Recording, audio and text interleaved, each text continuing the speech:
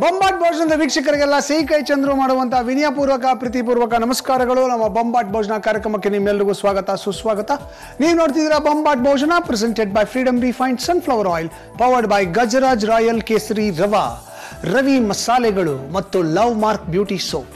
ಶುರು ಮಾಡೋಣ ನಮ್ಮ ಕಾರ್ಯಕ್ರಮದ ಮೊದಲನೇ ಭಾಗ. ಮೊದಲನೇ ಭಾಗದಲ್ಲಿ ಯಾವ ಪಾಠ ನಮ್ಮ ಗುರುಗಳು ಹೇಳ್ಕೊಡ್ತಾರೆ ನನಗೆ ಗೊತ್ತಿಲ್ಲ, ಅವ್ರನ್ನೇ ಕೇಳ್ಬಿಡೋಣ. ಅಮ್ಮ ನಮಸ್ಕಾರಮ್ಮ. ನಮಸ್ತೆ. ಆರೋಗ್ಯ ವಿಭಾಗಕ್ಕೆ ಸ್ವಾಗತ. Thank you. ಇವತ್ತೇನು ಪಾಠ ಮಾಡ್ತೀರಮ್ಮ ನಮಗೆ? ಇವತ್ತೊಂದು ಬ್ಯೂಟಿ ಟಿಪ್ ಹೇಳೋಣ. ವಾವ್, ಬ್ಯೂಟಿ ಟಿಪ್ ಏನಮ್ಮ ಹೇಳಿತ್ತು? ಸ್ಕಿನ್ ಟೈಟ್ನಿಂಗ್ಗೆ. ಓಕೆ. ಇದಕ್ಕೆ ನಾವು ಉಪಯೋಗಿಸ್ತಾ ಇರೋದು ಕೇವಲ ಕಾಫಿ ಪುಡಿ, ಇನ್ಸ್ಟೆಂಟ್ ಕಾಫಿ ಪುಡಿ ತಗೋಬಹುದು. ಜಿಲೆಟಿನ್ ಪೌಡರ್ನ ಯೂಸ್ ಮಾಡ್ತಾ ಇದ್ದೀವಿ. ಮತ್ತೆ ಒಂದು 4 ಚಮಚದಷ್ಟು ನೀರು ಹಾಕೊಂಡು ಅದರಲ್ಲಿ ಕಲಿಸ್ಕೋಬೇಕು. ಕಲಿಸ್ಕೊಂಡು ಆಮೇಲೆ ಒಲೆ ಮೇಲೆ ಇಡೋದು. ಒಲೆ ಮೇಲಿಟ್ಟು ಒಂದು ನಿಮಿಷ 2 ನಿಮಿಷ ಕುದಿಸೋದು. ಕುದಿಸ್ಬಿಟ್ಟು ಈಚೆ ಇಟ್ಬಿಟ್ಟು ಆರಕ್ಕೆ ಬಿಡೋದು. ಆರದ ಮೇಲೆ ಹಚ್ಕೋಬೇಕು. ಹಚ್ಕೊಂಡು ಒಂದು 15 ನಿಮಿಷ ಆದ್ಮೇಲೆ ಅದು ಹಂಗೆ ಪೊರೆ ತರ ಬಂದ್ಬಿಡುತ್ತೆ. ಅದು ತೆಗೆದ್ಬಿಟ್ರೆ ಆಗೋಯ್ತು ಅಷ್ಟೇ. ಮಖ ತಕ್ಷಣ ತೊಳಿಬಾರ್ದು. ಸೊ ಮಾಸ್ಕ್ ತರ ಇರುತ್ತೆ. ಮಾಸ್ಕ್ ತರ. Okay, fine. ಸೊ ಇದನ್ನ ನಾನು ಮಾಡ್ತೀನಿ. ಅಷ್ಟರಲ್ಲಿ ಇದರಿಂದ ಏನೇನು ಉಪಯೋಗ ಇದೆ ನೀವು ಒಂಚೂರು ಹೇಳ್ಬಿಡಿಮ್ಮ. ಇವತ್ತು ಚರ್ಮದಲ್ಲಿ ಒಂಥರ ಬಿಗಿತ, ಎಲಾಸ್ಟಿಸಿಟಿ ಕಡಿಮೆ ಆಗಿರುತ್ತೆ. ವಯಸ್ಸು ಆಗ್ತಾ ಆಗ್ತಾ ಆಗ್ತಾ 30 ವಯಸ್ಸಾದ್ಮೇಲೆ ಸ್ವಲ್ಪ ಮಟ್ಟಿಗೆ ಚರ್ಮದಲ್ಲಿ ಬಿಗಿತ ಕಡಿಮೆ ಆಗ್ತಾ ಬರುತ್ತೆ. ಅದರಲ್ಲಿ ಒಂದು 40-50 ವಯಸ್ಸಾದ್ಮೇಲೆ ಅಂತೂ ಕೂಡ ಎಲ್ಲವೂ ಕೂಡ ಸ್ಯಾಗ್ ಆಗೋದಕ್ಕೆ ಶುರುವಾಗಿರುತ್ತೆ. ಅಂತಹ ಸಂದರ್ಭದಲ್ಲಿ ಇವತ್ತು ನಾವು ಮಾಡಿ ತೋರಿಸುವಂಥ ಈ ಮಾಸ್ಕ್ ತುಂಬ ಸಹಾಯ ಮಾಡುತ್ತೆ. ಕಾಫಿ ಪುಡಿನ ನೀವು ಮಗಕ್ಕೆಲ್ಲ ಹಚ್ಕೊಳ್ಳಿ ಅಂತೀರಾ ಅಂತ ತುಂಬ ಜನರ ಪ್ರಶ್ನೆ. ಹೌದು, ಕಾಫಿ ಪುಡಿ ಎನ್ನೋದು ಕಾಫಿ ಬೀಜದಿಂದ ಬರ್ತಕ್ಕಂಥದ್ದು. ಕಾಫಿ ಬೀಜ ಕಾಫಿ ಗಿಡದಲ್ಲಿ ಬರ್ತಕ್ಕಂಥದ್ದು. ಕಾಫಿ ಗಿಡ ನಮಗೆ ಪ್ರಕೃತಿಯಲ್ಲಿ ಸಿಕ್ಕುವಂಥದ್ದು. ಪ್ರಕೃತಿಯ ವಿಸ್ಮಯನೇ ಆ ರೀತಿ. ಒಂದೊಂದು ಪದಾರ್ಥ ಅನೇಕ ರೀತಿಯ ಸಮಸ್ಯೆಗಳನ್ನು ನಿವಾರಣೆ ಮಾಡೋದಕ್ಕೆ ತುಂಬ ಸಹಾಯವನ್ನು ಮಾಡುವಂಥದ್ದು. ಹಾಗಾಗಿ ಕಾಫಿ ಪುಡಿಯನ್ನು ಹಿಂದಿನ ಕಾಲದಲ್ಲಿ ಕಾಫಿ ಚರಟವನ್ನು ಕೂಡ ಯಾರೂ ಬಿಸಾಕ್ತಾ ಇರಲಿಲ್ಲ. ಮನೆಯಲ್ಲಿ ಪಾತ್ರೆ ತೊಳೆಯೋಕ್ಕೆ ಕೂಡ ಕಾಫಿ ಚರಟವನ್ನೇ ಉಪಯೋಗಿಸ್ತಾ ಇದ್ರು. ಈಗಿನ ಕಾಲದ ಹಾಗೆ ಅಷ್ಟೊಂದು ಈಗ ನಮಗೆ ಸಿಕ್ಕುವಂತಹ ಪುಡಿಗಳು ಯಾವುದೂ ಸಿಗ್ತಾ ಇರಲಿಲ್ಲ. ಹಾಗಾಗಿ ಪಾತ್ರೆಯನ್ನು ಸ್ವಚ್ಛ ಮಾಡುತ್ತೆ, ಮುಖಕ್ಕೆ ಹಚ್ಕೊಳ್ಳಿ, ಮುಖವನ್ನು ಸ್ವಚ್ಛ ಮಾಡುತ್ತೆ. ಮುಖವನ್ನು ಹೇಗೆ ಸ್ವಚ್ಛ ಮಾಡುತ್ತೆ? ಡೆಡ್ ಸೆಲ್ಸ್ ಏನೇನಿರುತ್ತೆ ಅದನ್ನೆಲ್ಲ ಸಂಪೂರ್ಣವಾಗಿ ನಾಶ ಮಾಡಿ ಹೊಸ ಜೀವಕೋಶಗಳು ಉತ್ಪತ್ತಿಯಾಗೋದಕ್ಕೆ ಕಾಫಿ ಬೀಜದ ಪುಡಿ ನಮಗೆ ಸಹಾಯವನ್ನು ಮಾಡ್ತಕ್ಕಂಥದ್ದು. ಹಾಗಾಗಿ ಪ್ರತಿನಿತ್ಯಗಳು ಕೂಡ ಅನೇಕ ಜೀವಕೋಶಗಳು ಸಾಯ್ತಾ ಇರುತ್ತವೆ, ಮತ್ತೆ ಹುಟ್ಟುತ್ತಾ ಇರುತ್ತೆ. ಆ ಸತ್ತಂತಹ ಜೀವಕೋಶಗಳನ್ನು ಸಂಪೂರ್ಣವಾಗಿ ಆಚೆ ಕಳಿಸಿ ಆ ಜಾಗದಲ್ಲಿ ಹೊಸ ಕೋಶಗಳು ಉತ್ಪತ್ತಿಯಾಗೋದಕ್ಕೆ ಸಹಾಯ ಮಾಡುವಂತಹ ಅನೇಕ ಪದಾರ್ಥಗಳಿರುತ್ತೆ. ಅದರಲ್ಲಿ ಈ ಕಾಫಿ ಬೀಜವೂ ಒಂದು. ಹಾಗಾಗಿ ಅಂದರೆ ಅದನ್ನು ಕೂಡ ಅನುಮಾನ ಬರುತ್ತೆ, ಕಾಫಿ ಪುಡಿ ಅಂದರೆ ಬೇಕಾದಷ್ಟು ಇದರಲ್ಲಿ ಚಿಕೋರಿ ಇರುತ್ತೆ, ಅದಿರುತ್ತೆ, ಏನೇನೋ ಇರುತ್ತೆ, ಏನೋ ಭಯನೂ ಇರುತ್ತೆ. ಇದರಲ್ಲಿ ನಾವು ಉಪಯೋಗ ಮಾಡುವಂಥದ್ದು ಚರ್ಮಕ್ಕೆ ಉಪಯೋಗಿಸುವಾಗ ಇದು ಸಂಪೂರ್ಣವಾಗಿ ಕೇವಲ ಬರೀ ಕಾಫಿ ಪುಡಿಯಷ್ಟೇ ಇರಬೇಕು. ಇದರಲ್ಲಿ ಚಿಕೋರಿ ಯಾವುದು ಇರಬಾರ್ದು. ಆ ರೀತಿಯದ್ದನ್ನೇ ನೀವು ನೋಡಿ ತೆಗೆದುಕೊಳ್ಬೇಕು. ಪ್ಯೂರ್ ಕಾಫಿಯನ್ನೇ ತೊಗೋಬೇಕಾಗತ್ತೆ. ಆ ರೀತಿ ಉಪಯೋಗಿಸಿದಾಗ ಮಾತ್ರ ಇದು ಅದ್ಭುತವಾಗಿ ಸಹಾಯ ಆಗುತ್ತೆ. ಇದನ್ನು ಉಪಯೋಗ ಮಾಡೋದ್ರಿಂದ ಚರ್ಮದಲ್ಲಿ ಒಂದು ರೀತಿ ಬಿಗಿತ ಬರುತ್ತೆ, ಬಣ್ಣ ಬದಲಾಯಿಸುತ್ತೆ. ಕೆಲವರು ಮೊದಲು ಬೆಳ್ಳಿಗೆ ಚೆನ್ನಾಗಿರ್ತಾರೆ, ವಯಸ್ಸಾಗ್ತಾ ಆಗ್ತಾ ಬಣ್ಣ ಮಂಕಾಗ್ತಾ ಬರುತ್ತೆ, ಕಪ್ಪಾಗೋಗುತ್ತೆ ಕೊನೆಗೆ. ಆವಾಗ ರೂಪದಲ್ಲಿಯೇ ಬದಲಾವಣೆ ಕಾಣಿಸುತ್ತೆ. ಆ ರೀತಿ ಆಗಿರುವಂತಹ ಬಣ್ಣ ಕಳ್ಕೊಂಡಿರುವಂಥವ್ರು ಪುನಃ ಮೊದಲು ಯಾವ ಬಣ್ಣದಲ್ಲಿದ್ದರೆ ಅದೇ ಬಣ್ಣ ಬರೋದಕ್ಕೆ ಕೂಡ ಇದು ಸಹಾಯವನ್ನು ಮಾಡುತ್ತೆ. ಹಾಗಾಗಿ ವೈಟ್ನಿಂಗಿಗೂ ಸಹಾಯ ಆಗುತ್ತೆ, ಚರ್ಮದಲ್ಲಿ ಬಿಗಿತಕ್ಕೂ ಸಹಾಯ ಆಗುತ್ತೆ. ಅವಾಗ ಏನಾಗುತ್ತೆ, ನೋಡೋದಕ್ಕೆ ಇನ್ನೊಂದು 10 ವರ್ಷ ಚಿಕ್ಕವರಾಗೆ ಕಾಣಿಸ್ತೀರಾ. ಅದರಿಂದ ಈ ರೀತಿ ಮಾಡ್ಕೊಳ್ಳಿ. ಮಾಡಿಟ್ಕೊಂಡು ನಿಮಗೆ ಬೇಕಾದ ಹೀಗೆ ಹಚ್ಕೊಳ್ಳೋದು. ಹಚ್ಚಿ ಒಂದು 10-15 ನಿಮಿಷ ಬಿಟ್ಬಿಡಿ. ಒಣಗೋಗ್ಬೇಕು, ಅದು ಸಂಪೂರ್ಣವಾಗಿ ಒಣಗೋಗ್ಬೇಕು. ಒಣಗಿದ ಮೇಲೆ ಈ ಕಡೆಯಿಂದ ಹಿಂಗೆ ತೆಗೆದ್ರೆ ಆ ಕಡೆಯಿಂದ ಪೊರೆ ಥರ ಫುಲ್ ಬಂದ್ಬಿಡುತ್ತೆ. ತೆಗೆದು ಆಚೆ ಹಾಕ್ಬಿಡಿ. ಮುಖ ನೋಡೋದು ಆ ತಕ್ಷಣಕ್ಕೆ ನಿಮಗೆ ಮುಖ ನೋಡೋದಕ್ಕೆ ಭಾಳ ಬ್ರೈಟಾಗಿ ಕಾಣುತ್ತೆ.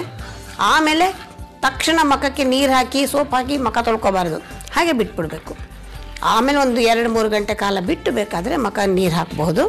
ಹಾಕಬೇಕಂತ ಅನಿಸೋದಿಲ್ಲ, ಅಷ್ಟು ಚೆನ್ನಾಗಿರುತ್ತೆ ಮುಖ. ಇದರಿಂದ ಈ ರೀತಿ ಒಂದು ನಾವು ವಿಶೇಷವಾಗಿ ಮಾಡಿರುವಂಥ ಈ ಮಾಸ್ಕನ್ನು ಬಳಕೆಯನ್ನು ಮಾಡಿಕೊಳ್ಳಿ.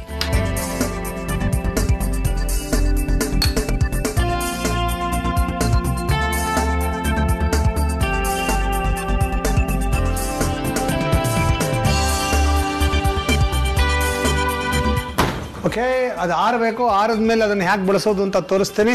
ಅಷ್ಟರಲ್ಲಿ ನಿಮ್ಮೆಲ್ಲರೂ ಒಂದು ರೀಕ್ಯಾಪು ನೋಡ್ಕೊಂಬಂದ್ಬಿಡಿ. ಸ್ಕಿನ್ ಟೈಟ್ನಿಂಗ್ ಮಾಸ್ಕ್ ಮಾಡುವ ವಿಧಾನ: ಒಗ್ಗರಣೆ ಪಾತ್ರೆಗೆ ನೀರು ಮತ್ತು ಕಾಫಿ ಪುಡಿ ಜೊತೆಗೆ ಜೆಲಿಟಿನ್ ಪೌಡರ್ ಹಾಕಿ ಎಲ್ಲವೂ ನೀರಿನಲ್ಲಿ ಬೆರೆಯುವಂತೆ ಚೆನ್ನಾಗಿ ಮಿಕ್ಸ್ ಮಾಡಿ ಇದನ್ನು ಸಣ್ಣ ಉರಿಯ ಮೇಲೆ ಇಟ್ಟು ಕೆದಕುತ್ತಾ ಕುದಿಯಲು ಬಿಡಿ. ಚೆನ್ನಾಗಿ ಕುದ್ದ ಮೇಲೆ ಗಾಜಿನ ಬಟ್ಟಲಿಗೆ ವರ್ಗಾಯಿಸಿ ತಣ್ಣಗಾಗಲು ಇಡಿ.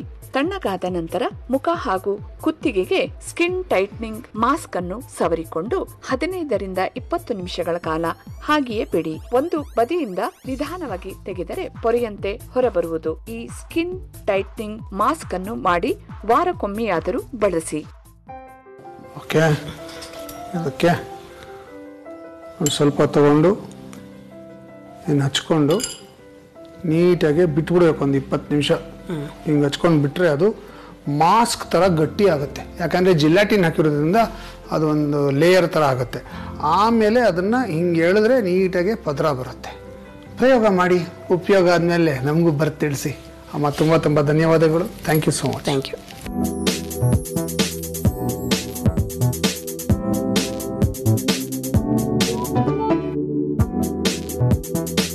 ಬೊಂಬಾಟ್ ಭೋಜನದ ನಮ್ಮೂರ ಊಟಕ್ಕೆ ನಿಮ್ಮೆಲ್ರಿಗೂ ಸ್ವಾಗತ. ನಮ್ಮೂರ ಊಟ ಮಾಡೋಕ್ಕೆ ನಾನಿವತ್ತು ಜಯನಗರಕ್ಕೆ ಬಂದೀನಿ. ಜಯನಗರ 4th ಬ್ಲಾಕ್ಗೆ ಬಂದೀನಿ. Jayanagar 4th ಬ್ಲಾಕಲ್ಲಿ 8th main 27th ಕ್ರಾಸಲ್ಲಿ ಒಂದು ಆಂಧ್ರ ಹೋಟೆಲ್ ಇದೆ. ಇದರ ಹೆಸರು ನಂದಿನಿ ಡಿಲಕ್ಸ್ ಅಂತ. 1989ನೇ ಇಸ್ವಿಯಿಂದ ಇವರು ಅದ್ಭುತವಾದಂಥ ಆಂಧ್ರ ಮೀಲ್ಸ್ನ ಇಲ್ಲಿ ಸಪ್ಲೈ ಮಾಡ್ತಾ ಇದ್ದಾರೆ. ಈ ಆ್ಯಕ್ಚುಲ್ ಆಗಿ ಹೇಳಬೇಕು ಅಂದರೆ I think this was one of the first Andhra restaurants that started in Bangalore. 1989ನೇ ಇಸ್ವಿ. ನಾನಿಲ್ಲಿ ಸುಮಾರು ಒಂದು 200-300 ಸಲ ಬಂದ್ಬಿಟ್ಟಿದ್ದೀನಿ ಊಟ ಮಾಡೋಕ್ಕೆ. ಬಾಳೆ ಎಲೆ ಊಟ ಫಸ್ಟ್ ಕ್ಲಾಸ್ ಆಗಿರುತ್ತೆ. ಇವರ ಆಂಧ್ರ ಪಪ್ಪು ಮಾತ್ರ ಎಕ್ಸ್ಟ್ರಾರ್ಡಿನರಿ. ಆಮೇಲೆ ಗನ್ ಪೌಡ್ರ್ ಕೊಡ್ತಾರೆ, ತುಪ್ಪ ಕೊಡ್ತಾರೆ, ಕಲ್ಸ್ಕೊಂಡು ತಿಂತಾ ಇದ್ರೆ ಸ್ವರ್ಗ. ನಾನು ಆಂಧ್ರ ಹೋಟ್ಲಿಗೆ ನಮ್ಮ ಟೀಮ್ನೆಲ್ಲ ಕರ್ಕೊಂಬಂದ್ಬಿಟ್ಟು ನಾನು ಆ ತುಪ್ಪ ಹಾಕ್ಬಿಟ್ಟು ಚಟ್ನಿ ಪುಡಿ ಕಲಿಸ್ಬಿಟ್ರೆ ಎಲ್ಲರೂ ಕೈ ತುತ್ತಿಗೆ ಕೈ ಹಿಡಿತಾರೆ. ಇವತ್ತು ಅದೇ ಹಿಸ್ಟ್ರಿ ರಿಪೀಟ್ ಆಗುತ್ತೆ. ಬನ್ನಿ ಒಳಗಡೆ ಹೋಗೋಣ.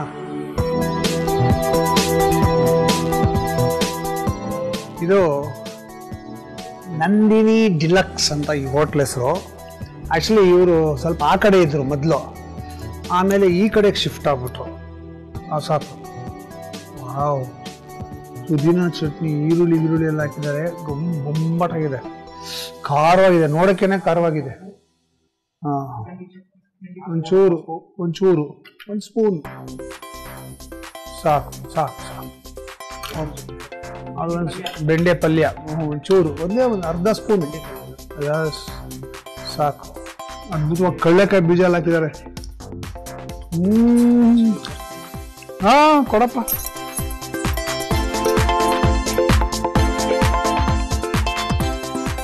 ಸಾಕು. ನನ್ನ ಫೇವ್ರೇಟ್ ಇದು.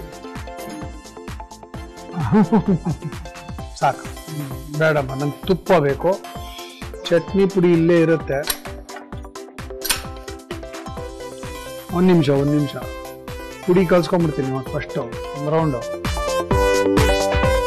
ನೀವು ಆಂಧ್ರ ಹೋಟ್ಲಿಗೆ ಬಂದಾಗ ಈ ಆಂಧ್ರ ಪಪ್ಪು ಪುಡಿ ಇದೆಯಲ್ಲ, ಅಂದರೆ ಈ ಚಟ್ನಿ ಪುಡಿ ಅಲ್ಲ, ಇದನ್ನ ಫಸ್ಟ್ ಕಲ್ಸ್ಕೊಂತೀನಿ. ಓಕೆ, ಅದ್ರ ಮಜಾನೇ ಬೇರೆ. ಅದು ಒಂಥರ ಅಪಿಟೈಸರ್ ಇದ್ದಂಗೆ, ಒಳ್ಳೆ ಊಟ ಮಾಡೋಕ್ಕೆ ಬೇಸ್ ಇದು. ಓಕೆ, ಇದು ಕಲ್ಸ್ಕೊಳ್ಳೋದು ಒಂದು ಮೆಥಡ್ ಇದೆ. ಫಸ್ಟು ಅನ್ನಕ್ಕೆ ತುಪ್ಪ ಹಾಕೊಂಡ್ಬಿಟ್ಟು ಪುಡಿ ಹಾಕೊಂಡ್ಬಿಟ್ರೆ ಕಲ್ಸೋಕ್ಕಾಗಲ್ಲ. ಅರ್ಥ ಆಗ್ತಿದೆಯಾ? ಫಸ್ಟು ಅನ್ನ ಹಾಕೊಳ್ಳಿ, ಅದ್ರ ಮೇಲೆ ಪುಡಿ ಹಾಕಿ ಈ ಪುಡಿನ ಮಿಕ್ಸ್ ಮಾಡಿ ಹೀಗೆ. ಓಕೆ, ಸುಮಾರು ಇಷ್ಟನ್ನಕ್ಕೆ ಒಂದು 3 ಚಮಚ ಪುಡಿ ಬೇಕಾಗುತ್ತೆ. ಕರೆಕ್ಟ್ ಟೇಸ್ಟ್ ಬರಬೇಕು. ಓಕೆ, ಆಮೇಲೆ ಒಂದು 6 ಚಮಚ ತುಪ್ಪ ಹಾಕ್ಬೇಕು.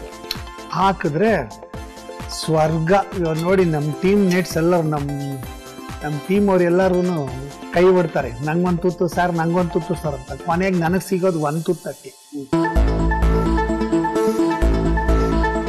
ಫಸ್ಟು ಇದನ್ನ ಟೇಸ್ಟ್ ಮಾಡ್ಬಿಡೋಣ. ಇದಕ್ಕೆ ಒಂದು ಸ್ವಲ್ಪ ಉಪ್ಪು ಹಾಕೋಬೇಕು. ಯಾಕಂದರೆ ಇಷ್ಟು ತುಪ್ಪ ಹಾಕಿದ್ಮೇಲೆ ಸ್ವಲ್ಪ ಉಪ್ಪು ಕಡಿಮೆ ಆಗುತ್ತೆ. ಒಂಚೂರು ಉಪ್ಪು ಹಾಕೊಂಡ್ಬಿಟ್ಟು ಇದನ್ನ ನೀವು ಸೆಲೆಬ್ರೇಟ್ ಮಾಡದೇ ಇದ್ರೆ ಆಂಧ್ರ ಹೋಟ್ಲಿಗೆ ಬಂದಂಗೆ ಆಗಲ್ಲ. ಆಯ್ತಾ? ಈಗ ಇದನ್ನ ಹಿಂಗೆ ಪಿಡ್ಚೆ ಮಾಡಿ, ಇದಕ್ಕೆ ಪಿಡ್ಚೆ ಅನ್ನ ಅಂತ ಕರೀತಾರೆ. ನೋಡಿ, ಬಂತು ಕೈ ತಗೊಳಪ್ಪ. ನನ್ ತಿನ್ನಕ್ಕೆ ಬಿಡಲ್ಲ ಸರ್, ನನ್ಗೊಂದು ತುತ್ತು ಅಂತ ನೋಡಿ ಹೆಂಗ್ ಬರ್ತಾ ಇದೆ. ತಗೊಳಪ್ಪ.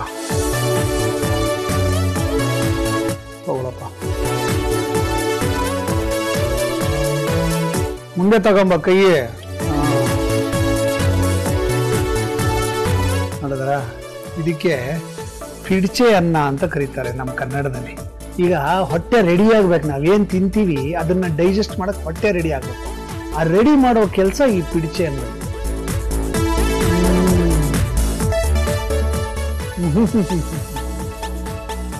ಆ ಚಟ್ನಿ ಪುಡಿ, ಆ ತುಪ್ಪ, ಆ ಘಮ, ಓಹೋ,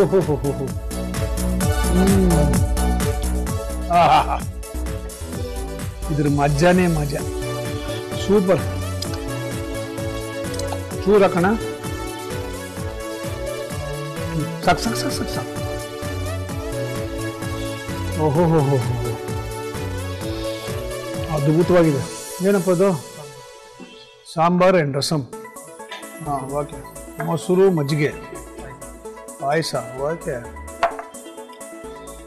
ಏನ್ ನನ್ನ ಪುಣ್ಯ ಇವತ್ತು ಅಂದ್ರೆ, ಯಾಕೆ ಹೇಳ್ತೀರ ನೋಡ್ರಿ, ಅವೆಲ್ಲ ನೋಡ್ತಾ ಇದ್ರೇನೆ ಹಪ್ಪಳ ಬೇಕೇ ಬೇಕಪ್ಪ. ಹಪ್ಪಳ ಇಲ್ದಿರ ಹೆಂಗೆ? ಬಾಳೆ ಎಲೆ ಊಟ, ಹಪ್ಪಳ, ಬಾಳ್ಕದ ಮೆಣಸಿನ್ಕಾಯಿ ಎರಡು ಇದ್ರೇನೆ ಮಜಾ. ಓಕೆ. ಈ ಆಂಧ್ರ ಹೋಟ್ಲಲ್ಲಿ 2 ಥರ ಸಾಂಬಾರು ಮಾಡ್ತಾರೆ. ಒಂದು ಮಧ್ಯಾಹ್ನದ ಹೊತ್ತು ಕೆಂಪು ಸಾಂಬಾರು, ಓಕೆ. ಸಾಯಂಕಾಲದ ಹೊತ್ತು, ರಾತ್ರಿ ಹೊತ್ತು ಬಂದರೆ ಹಸಿರು ಸಾಂಬಾರು ಸಿಗುತ್ತೆ, ಅಂದರೆ ಎಳ್ಳೋ ಸಾಂಬಾರು ಸಿಗುತ್ತೆ.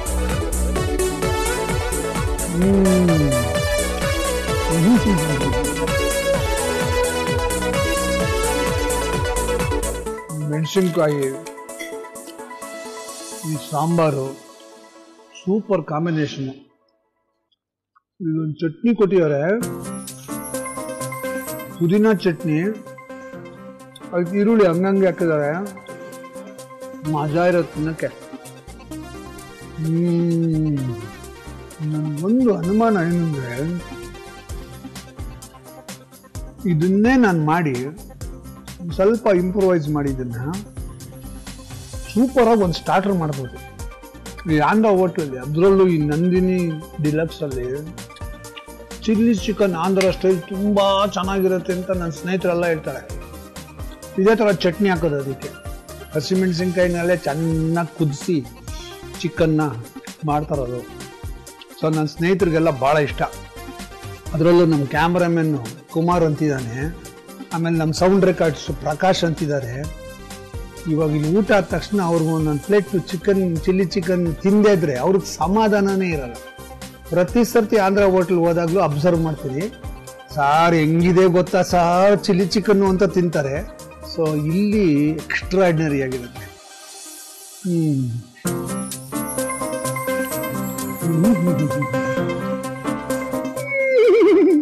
ಸೂಪರ್. ನಮ್ಮಮ್ಮ ಭಾಳ ಕಷ್ಟಪಡೋರು ಒಂದು ಕಾಲದಲ್ಲಿ ನನಗೆ ಅಡುಗೆ ಮಾಡಿ ಊಟ ಹಾಕಕ್ಕೆ. ನಮ್ಮನೇಲೆಲ್ಲ ಹೆಂಗೆ ಅಂದರೆ, ಒಂದು ಪಾತ್ರೆ ಅನ್ನ ಮಾಡಿದ್ರೆ ನಾನೊಬ್ಬ ಅರ್ಧ ತಿಂತಾ ಇದ್ದೆ.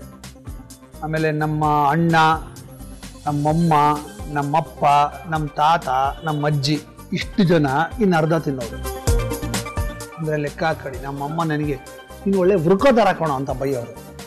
ವೃಕೋದರ ಅಂದರೆ ವೃಕದ ಉದರ ಇರೋದು ಅಂತ. ವೃಕ ಅಂದರೆ ತೋಳ. ಈ ತೋಳ ಇದೆಯಲ್ಲ ಅದು ಚೆನ್ನಾಗಿ ತಿನ್ನುತ್ತೆ, ಆದರೆ ಅದ್ರ ಹೊಟ್ಟೆ ಯಾವಾಗಲೂ ಹಿಂಗೆ ಇರುತ್ತೆ, ಹಿಂಗಾಗೋದೇ ಇಲ್ಲ ಹೊಟ್ಟೆ. ಅದು ಅದಕ್ಕೆ ವೃಕೋದರ ಅಂತ. ಭೀಮನಿಗೆ ವೃಕೋದರ ಅಂತ ಕರೆಯೋರು. ಭೀಮಂಗೆ ವೃಕೋದರ ಅಂತ one of the names for Bhima. Nandini hotel ಮೊಸರು ಇದೆಯಲ್ಲ, ಸಿಹಿ ಮೊಸರು, ಸ್ವೀಟ್, ಒಂಚೂರು ಹುಳಿ ಅಂಶನೇ ಇರಲ್ಲ. ಬಾಯಿಗೆ ಹಾಕೊಂಡ್ರೆ ಆ ಮೊಸರಿನ ಫ್ಲೇವರು ಅದ್ಭುತ. ಆಹಾ ಮಜಾ ಇದೆ. ಹಸುರೆಲೆಯಲ್ಲಿ ಮೊಸರನ್ನ ದುಂಡೆಯೋ, ಏನ್ ಚೆನ್ನಾಗಿದೆ ಎಫೆಕ್ಟ್. ನೀವು ಏನ್ ತಿಂತೀರೋ ಬಿಡ್ತೀರೋ, ಬಾಳೆ ಎಲೆ ಊಟ ಮಾಡ್ತಿರಲ್ಲ, ಲಾಸ್ಟಲ್ಲಿ ಒಂದು ಮೊಸರನ್ನ ತಿನ್ನಿ, ಅದ್ರ ಸುಖನೇ ಬೇರೆ. ಬಾಳೆ ಎಲೆಯಲ್ಲಿ ಮೊಸರನ್ನ ತಿನ್ನೋದಿದೆಯಲ್ಲ ಅದ್ಭುತ. ಸ್ವೀಟಾಗಿರೋದು ಅನ್ನ ಕಲ್ಸ್ಕೊಂಡು ತಿಂತಿದ್ರೆ ಸ್ವರ್ಗ. ನನ್ನ ಜೊತೆ ಇದ್ದಾರೆ ಈ ನಂದಿನಿ ಡಿಲಕ್ಸ್ ಹೋಟೆಲಿನ ಮಾಲೀಕರಾದಂಥ ಮಮತಾ ಅವರು. ಇವರು ಅದ್ಭುತವಾದಂಥ ಆಂಧ್ರ ಊಟವನ್ನು, ಆಂಧ್ರ ಕ್ವಿಸಿನ್ನ ಬೆಂಗಳೂರಲ್ಲಿ ನಮ್ಮೆಲ್ರಿಗೂ ಕೊಡ್ತಾ ಇದ್ದಾರೆ. ಅವರಿಗೆ ಬೊಂಬಾಟ್ ಭೋಜನ ತಂಡದ ವತಿಯಿಂದ ಒಂದು ಥ್ಯಾಂಕ್ಸ್ ಹೇಳಕ್ಕೆ ಇಷ್ಟಪಡ್ತೀನಿ. Thank you very much. ಹಾಗೆ ನಿಮಗೆ ಒಂದು ಟೋಕನ್ ಆಫ್ ಅಪ್ರಿಸಿಯೇಷನ್. ದಯವಿಟ್ಟು ಇದನ್ನು ಎಲ್ಲರೂ ಡಿಸ್ಪ್ಲೇ ಮಾಡಿ. ಇದನ್ನು ನೋಡಿದಾಗೆಲ್ಲ ಬೊಂಬಾಟ್ ಭೋಜನ ನೆನೆಸ್ಕೊಳ್ಳಿ. ಮಮತಾ ಅವ್ರ ಜೊತೆಗೆ ಇಡೀ ಟೀಮ್ ಇದ್ದಾರೆ. ಇವರು ಲಿಂಗರಾಜು ಅಂತ, ವಿಜಯ್ ಕುಮಾರ್ ಅಂತ, ಲಕ್ಷ್ಮಣ್ ಅಂತ, ಮಹೇಶ್ ಅಂತ, ಇವರೆಲ್ಲ ಇಲ್ಲಿ ಬರೋ ಕಸ್ಟಮರ್ಸ್ನ ಭಾಳ ಪ್ರೀತಿಯಿಂದ ನೋಡಿಕೊಂಡು ಹೊಟ್ಟೆ ತುಂಬ ಊಟ ಹಾಕ್ತಾರೆ. ನಮ್ಗೆ ಇಲ್ಲಿ ಬರೋಕ್ಕೆ ಖುಷಿ. ಸೊ ನೀವು ಬನ್ನಿ. Thank you so much. Thank you. ಶುರು ಮಾಡೋಣ ನಮ್ಮ ಕಾರ್ಯಕ್ರಮದ ಮುಂದಿನ ಭಾಗ. ನಳಪಾಕ ಇವತ್ತು ವಿಶೇಷ. ಯಾಕೆಂದರೆ ಅವರು ವಿಶೇಷ ಅತಿಥಿ ಬರ್ತಾ ಇದ್ದಾರೆ. ಇವರು ಅದ್ಭುತವಾದಂಥ ನಟರು. ಧಾರಾವಾಹಿಗಳಲ್ಲಿ ಅದ್ಭುತವಾಗಿ ಮಿಂಚಿದ್ರು. ಈಗ ಸಿನಿಮಾಗಳಲ್ಲಂತೂ ಸಿಕ್ಕಾಪಟ್ಟೆ ಮಿಂಚ್ತಾ ಇದ್ದಾರೆ. ನಾನು ಇವರು ಒಂದು ಶಾರ್ಟ್ ಫಿಲ್ಮ್ ಮಾಡಿದ್ವಿ. ಆ ಶಾರ್ಟ್ ಫಿಲ್ಮಲ್ಲಿ ನನ್ನ ಮಗನ ಪಾತ್ರ ಮಾಡಿದ್ರು. ಆವಾಗಿಂದ ನನಗೂ ಅವ್ರಿಗೂ ಒಂಥರ ಬಾಂಧವ್ಯ ಬೆಳೆದ್ಬಿಟ್ಟು ನಾವು ಒಂಥರ ಆಲ್ಮೋಸ್ಟ್ ಅಡಾಪ್ಟೆಡ್ ಸನ್ ಇದ್ದಂಗೆ ನಂಗೆ ಅವರು. ತಡ ಮಾಡೋದು ಬೇಡ, ಕರೆದ್ಬಿಡ್ತೀನಿ. Ladies and gentlemen, please welcome the handsome and dashing Shri. ಅಪ್ಪ ಬಾ ಮಗನೇ, ಚೆನ್ನಾಗಿದೆಯೇನಪ್ಪ? So nice, so nice. ತುಂಬಾ ಖುಷಿ ಆಯ್ತು ನಿಮ್ಮನ್ನ ನೋಡಿ. Thank you sir. ಪ್ರತಿ ಸಲ ನೀವು ಎಲ್ಲರನ್ನೂ ಕರೆಸಿ ಪಾಪ ಪ್ರೀತಿಯಿಂದ ಏನಾದರೂ ತಿಂಡಿ ಕೊಡ್ತೀರಾ, ನೀವೇ ಕೈಯಾರ ಅಡುಗೆ ಮಾಡಿ. ನಮ್ಮಮ್ಮ ಯಾವಾಗಲೂ ನಿಮ್ಮ ಶೋನ ಫಾಲೋ ಮಾಡ್ತಾರೆ, ಬೊಂಬಾಟ್ ಭೋಜನ. ಅವ್ರು ಹೇಳಿದ್ರು ಅವರೇ ಯಾವಾಗಲೂ ಕೈ ಕೊಡಬೇಕು, ನಾವು ಕೊಡೋಣ ಅಂತ. ಅಮ್ಮ ನಿಮ್ಗೋಸ್ಕರ ಪ್ರಿಪೇರ್ ಮಾಡಿದ್ದಾರೆ ಪ್ರೋಟೀನ್ ಬಾಲ್ ಅಂತ. ಇದು ಪ್ರೋಟೀನ್ ಬಾಲ್. ವಾವ್, ಕೊಡಪ್ಪ. Wow, look at that. ಇದು ನೋಡಿದ್ರೆ ಎಲ್ಲ ಡ್ರೈ ಫ್ರೂಟ್ಸ್, ಫ್ಲಾಕ್ಸ್ ಸೀಡ್ಸ್, ಎಲ್ಲ ಥರದ ಸೀಡ್ಸ್. ಓಹೋ, ಟೆಕ್ಸ್ಚರೇ ಬ್ಯೂಟಿಫುಲ್ ಆಗ.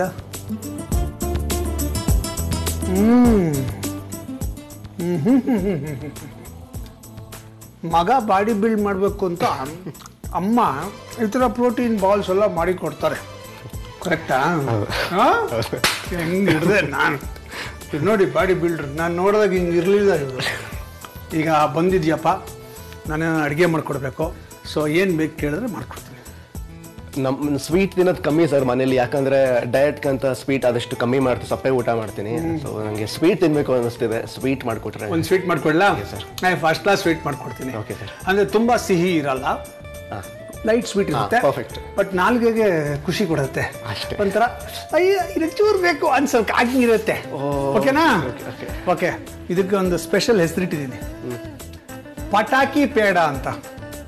ಪಟಾಕಿ ಪೇಡನಾ ಸರ್? ಹಾಂ, ತಿಂದಿದ್ಯಾ ಯಾವ ಥರ? ಹೆಸರೇ ಕೇಳಿಲ್ಲ ಸರ್. ಕೇಳಕ್ಕೆ ಚಾನ್ಸೇ ಇಲ್ಲ. ಯಾಕಂದ್ರೆ ಅದು ನನ್ನ ರೆಸಿಪಿ, ನಾನು ಮಾಡೋದು ಬೇರೆ ಎಲ್ಲ. ನೀವೇ ಪ್ರೊಪ್ರೈಟರ್ ಅದಕ್ಕೆ, CEO ನೀವೇ ಅದಕ್ಕೆ. ಇವತ್ತಿನ ಸ್ಪೆಷಲ್ ಪಟಾಕಿ ಪೇಡ. ಏನೇನು ಪದಾರ್ಥಗಳು ಬೇಕು ನೋಟ್ ಮಾಡ್ಕೊಳ್ಳಿ. ಮೊದಲನೇದಾಗಿ ನಾನು ಒಂದು ಅರ್ಧ ಲೀಟ್ರ್ ಹಾಲು ಇಟ್ಕೊಂಡಿದ್ದೀನಿ. ಆಮೇಲೆ ಒಂದು 3 ರಿಂದ 4 ಟೇಬಲ್ ಸ್ಪೂನ್ ಅಥವಾ ಒಂದು 1/4 ಕಪ್ಪಷ್ಟು ಅಕ್ಕಿ ಹಿಟ್ಟು, 1 ಕಪ್ಪಷ್ಟು ಕಂಡೆನ್ಸ್ಡ್ ಮಿಲ್ಕ್ ಇಟ್ಕೊಂಡಿದ್ದೀನಿ, 1 ಕಪ್ಪಷ್ಟು ನಾನು ಡೆಸಿಕೇಟೆಡ್ ಕೋಕೋನಟ್ ಪೌಡರ್ ಇಟ್ಕೊಂಡಿದ್ದೀನಿ, ಕೇಸರಿಯನ್ನು ಹಾಲಲ್ಲಿ ನೆನೆಸಿಟ್ಕೊಂಡಿದ್ದೀನಿ, ಆಮೇಲೆ ಒಂದು ಸ್ವಲ್ಪ ರೋಸ್ ಸಿರಪ್ನ ಇಟ್ಕೊಂಡಿದ್ದೀನಿ, ಒಂಚೂರು ತುಪ್ಪ. ಇವೆಲ್ಲ ನಮ್ಮ ಇವತ್ತಿನ ಸ್ಪೆಷಲ್ ಪಟಾಕಿ ಪೇಡಾಗೆ ಬೇಕಾಗಿರ್ತಕ್ಕಂಥ ಪದಾರ್ಥಗಳು. ಈಗ ಪಟಾಕಿ ಪೇಡ ಮಾಡ್ತಾ ಮಾಡ್ತಾ ನಾನು ಶ್ರೀ ಜೊತೆ ಮಾತಾಡ್ತೀನಿ. ಸೊ ಫಸ್ಟ್ ಏನು ಮಾಡಬೇಕು ಅಂದರೆ ಒಂದು ಪೇಸ್ಟ್ ಮಾಡ್ಕೋಬೇಕು. ಒಂದು ಕಪ್ಗೆ ಒಂದು 3 ಚಮಚದಷ್ಟು ಅಕ್ಕಿ ಹಿಟ್ಟು ಹಾಕ್ಕೋತಾ ಇದ್ದೀನಿ. ಓಕೆ. ಇದಕ್ಕೆ ಒಂದು ಸ್ವಲ್ಪ ಹಾಲು ಹಾಕ್ಕೊಂಡು ಒಂದು ಪೇಸ್ಟ್ ಮಾಡ್ಕೋಬೇಕು. ಅಂದರೆ ನಾರ್ಮಲ್ ಆಲ್ಮಂಡ್ ಮಿಲ್ಕ್ ಏನಾದರೂ? ಇಲ್ಲ, ಮಾಮೂಲು ಮಿಲ್ಕ್ ಅಷ್ಟೆ, ಮಾಮೂಲು ಹಾಲು. ಗಂಟಿಲ್ಲದೆ ಇರೋಂಗೆ ಒಂದು ಪೇಸ್ಟ್ ಮಾಡ್ಕೋಬೇಕು. ಹಾಂ. ಸೊ ಶ್ರೀ.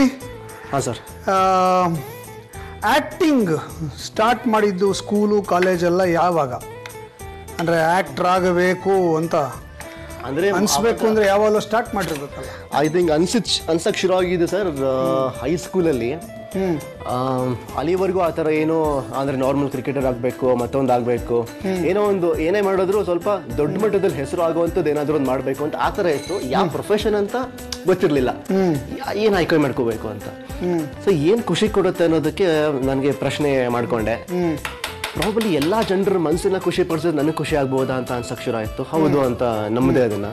ಆ್ಯಂಡ್ ಅಲ್ಲಿಂದ ಆಕ್ಟರ್ ಆಗ್ಬಿಟ್ರೆ ಹೇಗೆ, ಈ ಪ್ರತಿಯೊಂದು ಪಾತ್ರದ ಮುಖಾಂತರ ಎಲ್ಲಾರ ಜನರನ್ನು ಗೆಲ್ಬಹುದಲ್ಲ ಅಂತ ಅನ್ಸಕ್ ಶುರು ಆಯ್ತು. ಸೊ ಅಲ್ಲಿಂದ ಮೆಂಟಲಿ ಪ್ರಿಪೇರ್ ಆಗ್ತಾ ಬರ್ತಿದ್ದೆ. ಅಂದ್ರೆ ಫಿಲ್ಮ್ಸ್ ನೋಡೋದು ಅಂದ್ರೆ ರೇಡಿಯೋನ್ ಅಷ್ಟೇ ಇತ್ತು ನಮ್ಮನೇಲಿ. ಥಿಯೇಟ್ರು ಇಲ್ಲ ಸರ್, ಥಿಯೇಟರ್ ಇಂಗ್ಲಿಷ್ ಅಲ್ಲಿ ಒಂದು ಪ್ಲೇ ಮಾಡಿದ್ದೆ ಅಷ್ಟೇ ನಮ್ಮ ಫ್ರೆಂಡ್ಸ್ ಒಟ್ಟಿಗೆ. ಅದ್ ಬಿಟ್ರೆ ಸರ್ ರಂಗಶಂಕರ ಮತ್ತೆ KH ಕೈಲಾಸ ಹೋದಾಗ ಹೋಗ್ತಿರ್ತೀನಿ ನೋಡಕ್ಕೆ. Very nice. ಈಗ ನಾನು ಒಂದು ಪೇಸ್ಟ್ ಮಾಡ್ಕೊಂಡೆ, ಹಾಲು ಕಾಯಕ್ಕೆ ಇಡ್ತಾ ಇದ್ದೀನಿ. ಉಳಿದಿರೋ ಹಾಲನ್ನ ಇದಕ್ಕೆ ಹಾಕ್ತೀನಿ. ಇದು ಒಂದು ಸಲ ಕುದಿಬೇಕು, ಒಂದು ಕುದಿ ಬರಬೇಕು. ಒಂಚೂರು ಗಂಟಿಲ್ದಿರೋ ಒಂಚೂರು ಗಂಟಿರಬಾರ್ದು, ಹಂಗೆ ಇದನ್ನ ಪೇಸ್ಟ್ ಮಾಡ್ಕೋಬೇಕು. ಸೊ ಆಕ್ಟರ್ ಆಗಬೇಕು ಅಂತ ಡಿಸೈಡ್ ಮಾಡಿದಾಗ ಫಸ್ಟ್ ಬ್ರೇಕ್ ಯಾವ್ದ್ರಲ್ಲಿ ಸಿಕ್ಕಿದ್ದು? Television sir. ಟೆಲಿವಿಷನ್ ಸೀರಿಯಲ್ ಶ್ರೀರಸ್ತು ಶುಭಮಸ್ತು ಅಂತ. ಶ್ರೀರಸ್ತು ಶುಭಮಸ್ತು, ಯಾ ಸರ್. ಶ್ರುತಿ ನಾಯ್ಡು ಓಕೆ. ಅವ್ರ ಪ್ರಾಜೆಕ್ಟ್ ಒಂದು 4-5 ಜನ ತಾಯಂದ್ರಲ್ಲ, 6 ಜನ ಟೋಟಲ್ ಆಗಿ. ಅದ್ರ ಅಮ್ಮ, ಚಿಕ್ಕಮ್ಮ, ದೊಡ್ಡಮ್ಮ ಎಲ್ಲಾರನ್ನೂ ನೋಡ್ಕೊಳ್ಳೋ ಅಂತ ಒಬ್ಬ ಹುಡುಗ. ಸೊ ಅಲ್ಲಿಂದ ಶುರು ಆಯ್ತು. ಓಕೆ, ಈಗ ನಾನೇನ್ ಮಾಡಿದೀನಿ ಅಂದ್ರೆ, ಇದು ಹಾಲು ಕುದಿಯಕ್ ಬಂತು, ಇದನ್ನ ಆಫ್ ಮಾಡ್ಬಿಟ್ಟೆ. ಆಫ್ ಮಾಡ್ಬಿಟ್ಟು ಈಗ ಇದಕ್ಕೆ I am putting condensed milk. Condensed milk ಹಾಕ್ಬೇಕಾದ್ರೆ ಚೆನ್ನಾಗಿ ಹಿಂಗೆ ಮಿಕ್ಸ್ ಮಾಡಬೇಕು, ಇಲ್ಲದ ಕೆಳಗಡೆ ಕೂತ್ಕೊಂಡ್ಬಿಟ್ಟು ಇದಾಗ್ಬಿಡುತ್ತೆ, ಏನಂತಾರೆ ಗಟ್ಟಿ ಆಗ್ಬಿಡುತ್ತೆ, ಅದು ಚೆನ್ನಾಗಿರಲ್ಲ, ಸೀದೋಗ್ಬಿಡುತ್ತೆ. ಸೊ ಇದು ಆಫ್ ಮಾಡಿಬಿಟ್ಟು ಹಾಕಿ ಚೆನ್ನಾಗಿ ಮಿಕ್ಸ್ ಮಾಡಬೇಕು. ಸೊ ಇದು ಚೆನ್ನಾಗಿ ಮಿಕ್ಸ್ ಮಾಡಿದ್ಮೇಲೆ ಮತ್ತೆ ಆನ್ ಮಾಡಬೇಕು. ಓಕೆ, ಇದು ಆನ್ ಮಾಡಿ ಈಗ ಇದಕ್ಕೆ ನಾವು ತಯಾರು ಮಾಡ್ಕೊಂಡಿರ್ತಕ್ಕಂಥ ಈ ಪೇಸ್ಟ್ ಹಾಕಬೇಕು. ಪೇಸ್ಟ್ ಹಾಕಿದ್ಮೇಲೂ ಚೆನ್ನಾಗಿ ಅದನ್ನು ಮಿಕ್ಸ್ ಮಾಡಬೇಕು. ರೆಸಿಪಿ ತುಂಬ ಈಸಿ ಅನಿಸ್ತಿದೆ ಸರ್. ಸೊ ಈಗ ಹೊಂದಿಸಿ ಬರೀರಿ ಅನ್ನೋ ಒಂದು ಸಿನಿಮಾ ರೆಡಿಯಾಗಿದೆ, ರೆಡಿ ಫಾರ್ ದ ರಿಲೀಸ್. ಹೊಂದಿಸಿ ಬರೀರಿ ಡೈರೆಕ್ಟರ್ ಯಾರಪ್ಪ? ರಾಮೇನಹಳ್ಳಿ ಜಗನ್ನಾಥ್ ಅಂತ. ಯಾವ ಸಿನಿಮಾ ಮಾಡಿದ್ದಾರೆ? First movie sir. ಇದೇ first debut director. Wow. Sunday cinemas ಅನ್ನೋ ಪ್ರೊಡಕ್ಷನ್ ಹೌಸ್ ಅಲ್ಲಿ ಅದು ನಿರ್ಮಾಣ ಆಗಿದೆ ಚಿತ್ರ. Very nice. ಯಾರ್ಯಾರು ಆಕ್ಟ್ ಮಾಡಿದ್ದಾರೆ ಅದರೊಳಗೆ? ನಾನು, ಐಶಾನಿ, ನವೀನ್ ಶಂಕರ್, ಪ್ರವೀಣ್ ತೇಜ್. ನವೀನ್ ಶಂಕರ್ ಅಂದ್ರೆ Gultoo Naveen. Okay. And Samyukta Horanadu.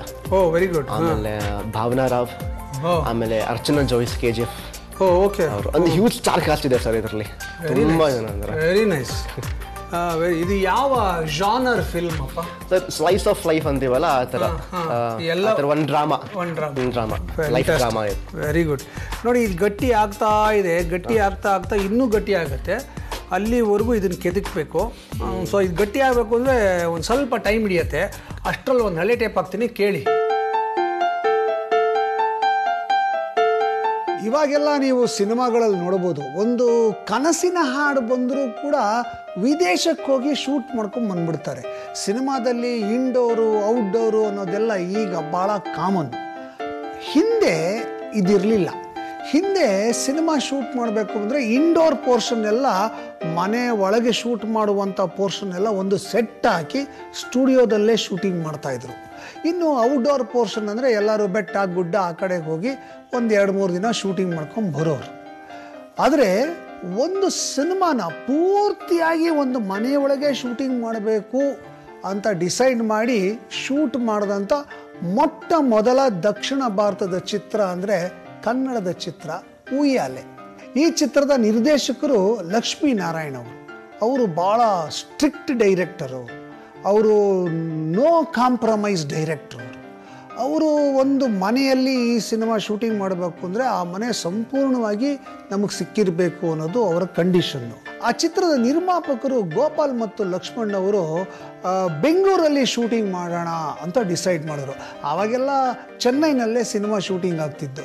So ಬೆಂಗಳೂರಲ್ಲಿ ಈ ಸಿನಿಮಾಗೆ ಹೊಂದುವಂಥ ಒಂದು ಮನೆ ಬೇಕು, ಆ ಮನೆಯಲ್ಲೇ ಇಡೀ ಚಿತ್ರೀಕರಣ ನಡಿಬೇಕು ಅನ್ನೋದು ಲಕ್ಷ್ಮೀನಾರಾಯಣ ಅವರ ಇಂಗಿತ ಆಗಿತ್ತು. ಆಮೇಲೆ ಒಂದು ಎಲೆಕ್ಟ್ರಿಕಲ್ ಕಂಪನಿ ಮೂಲಕ ಈ ಶೂಟಿಂಗ್ ಮಾಡುವಂಥ ಮನೆಗೆ ಸಪ್ರೇಟಾಗಿ ಲೈನ್ ಎಳೆದು ಶೂಟಿಂಗ್ ಮಾಡೋದಕ್ಕೆ ವ್ಯವಸ್ಥೆ ಮಾಡಿಕೊಟ್ರು.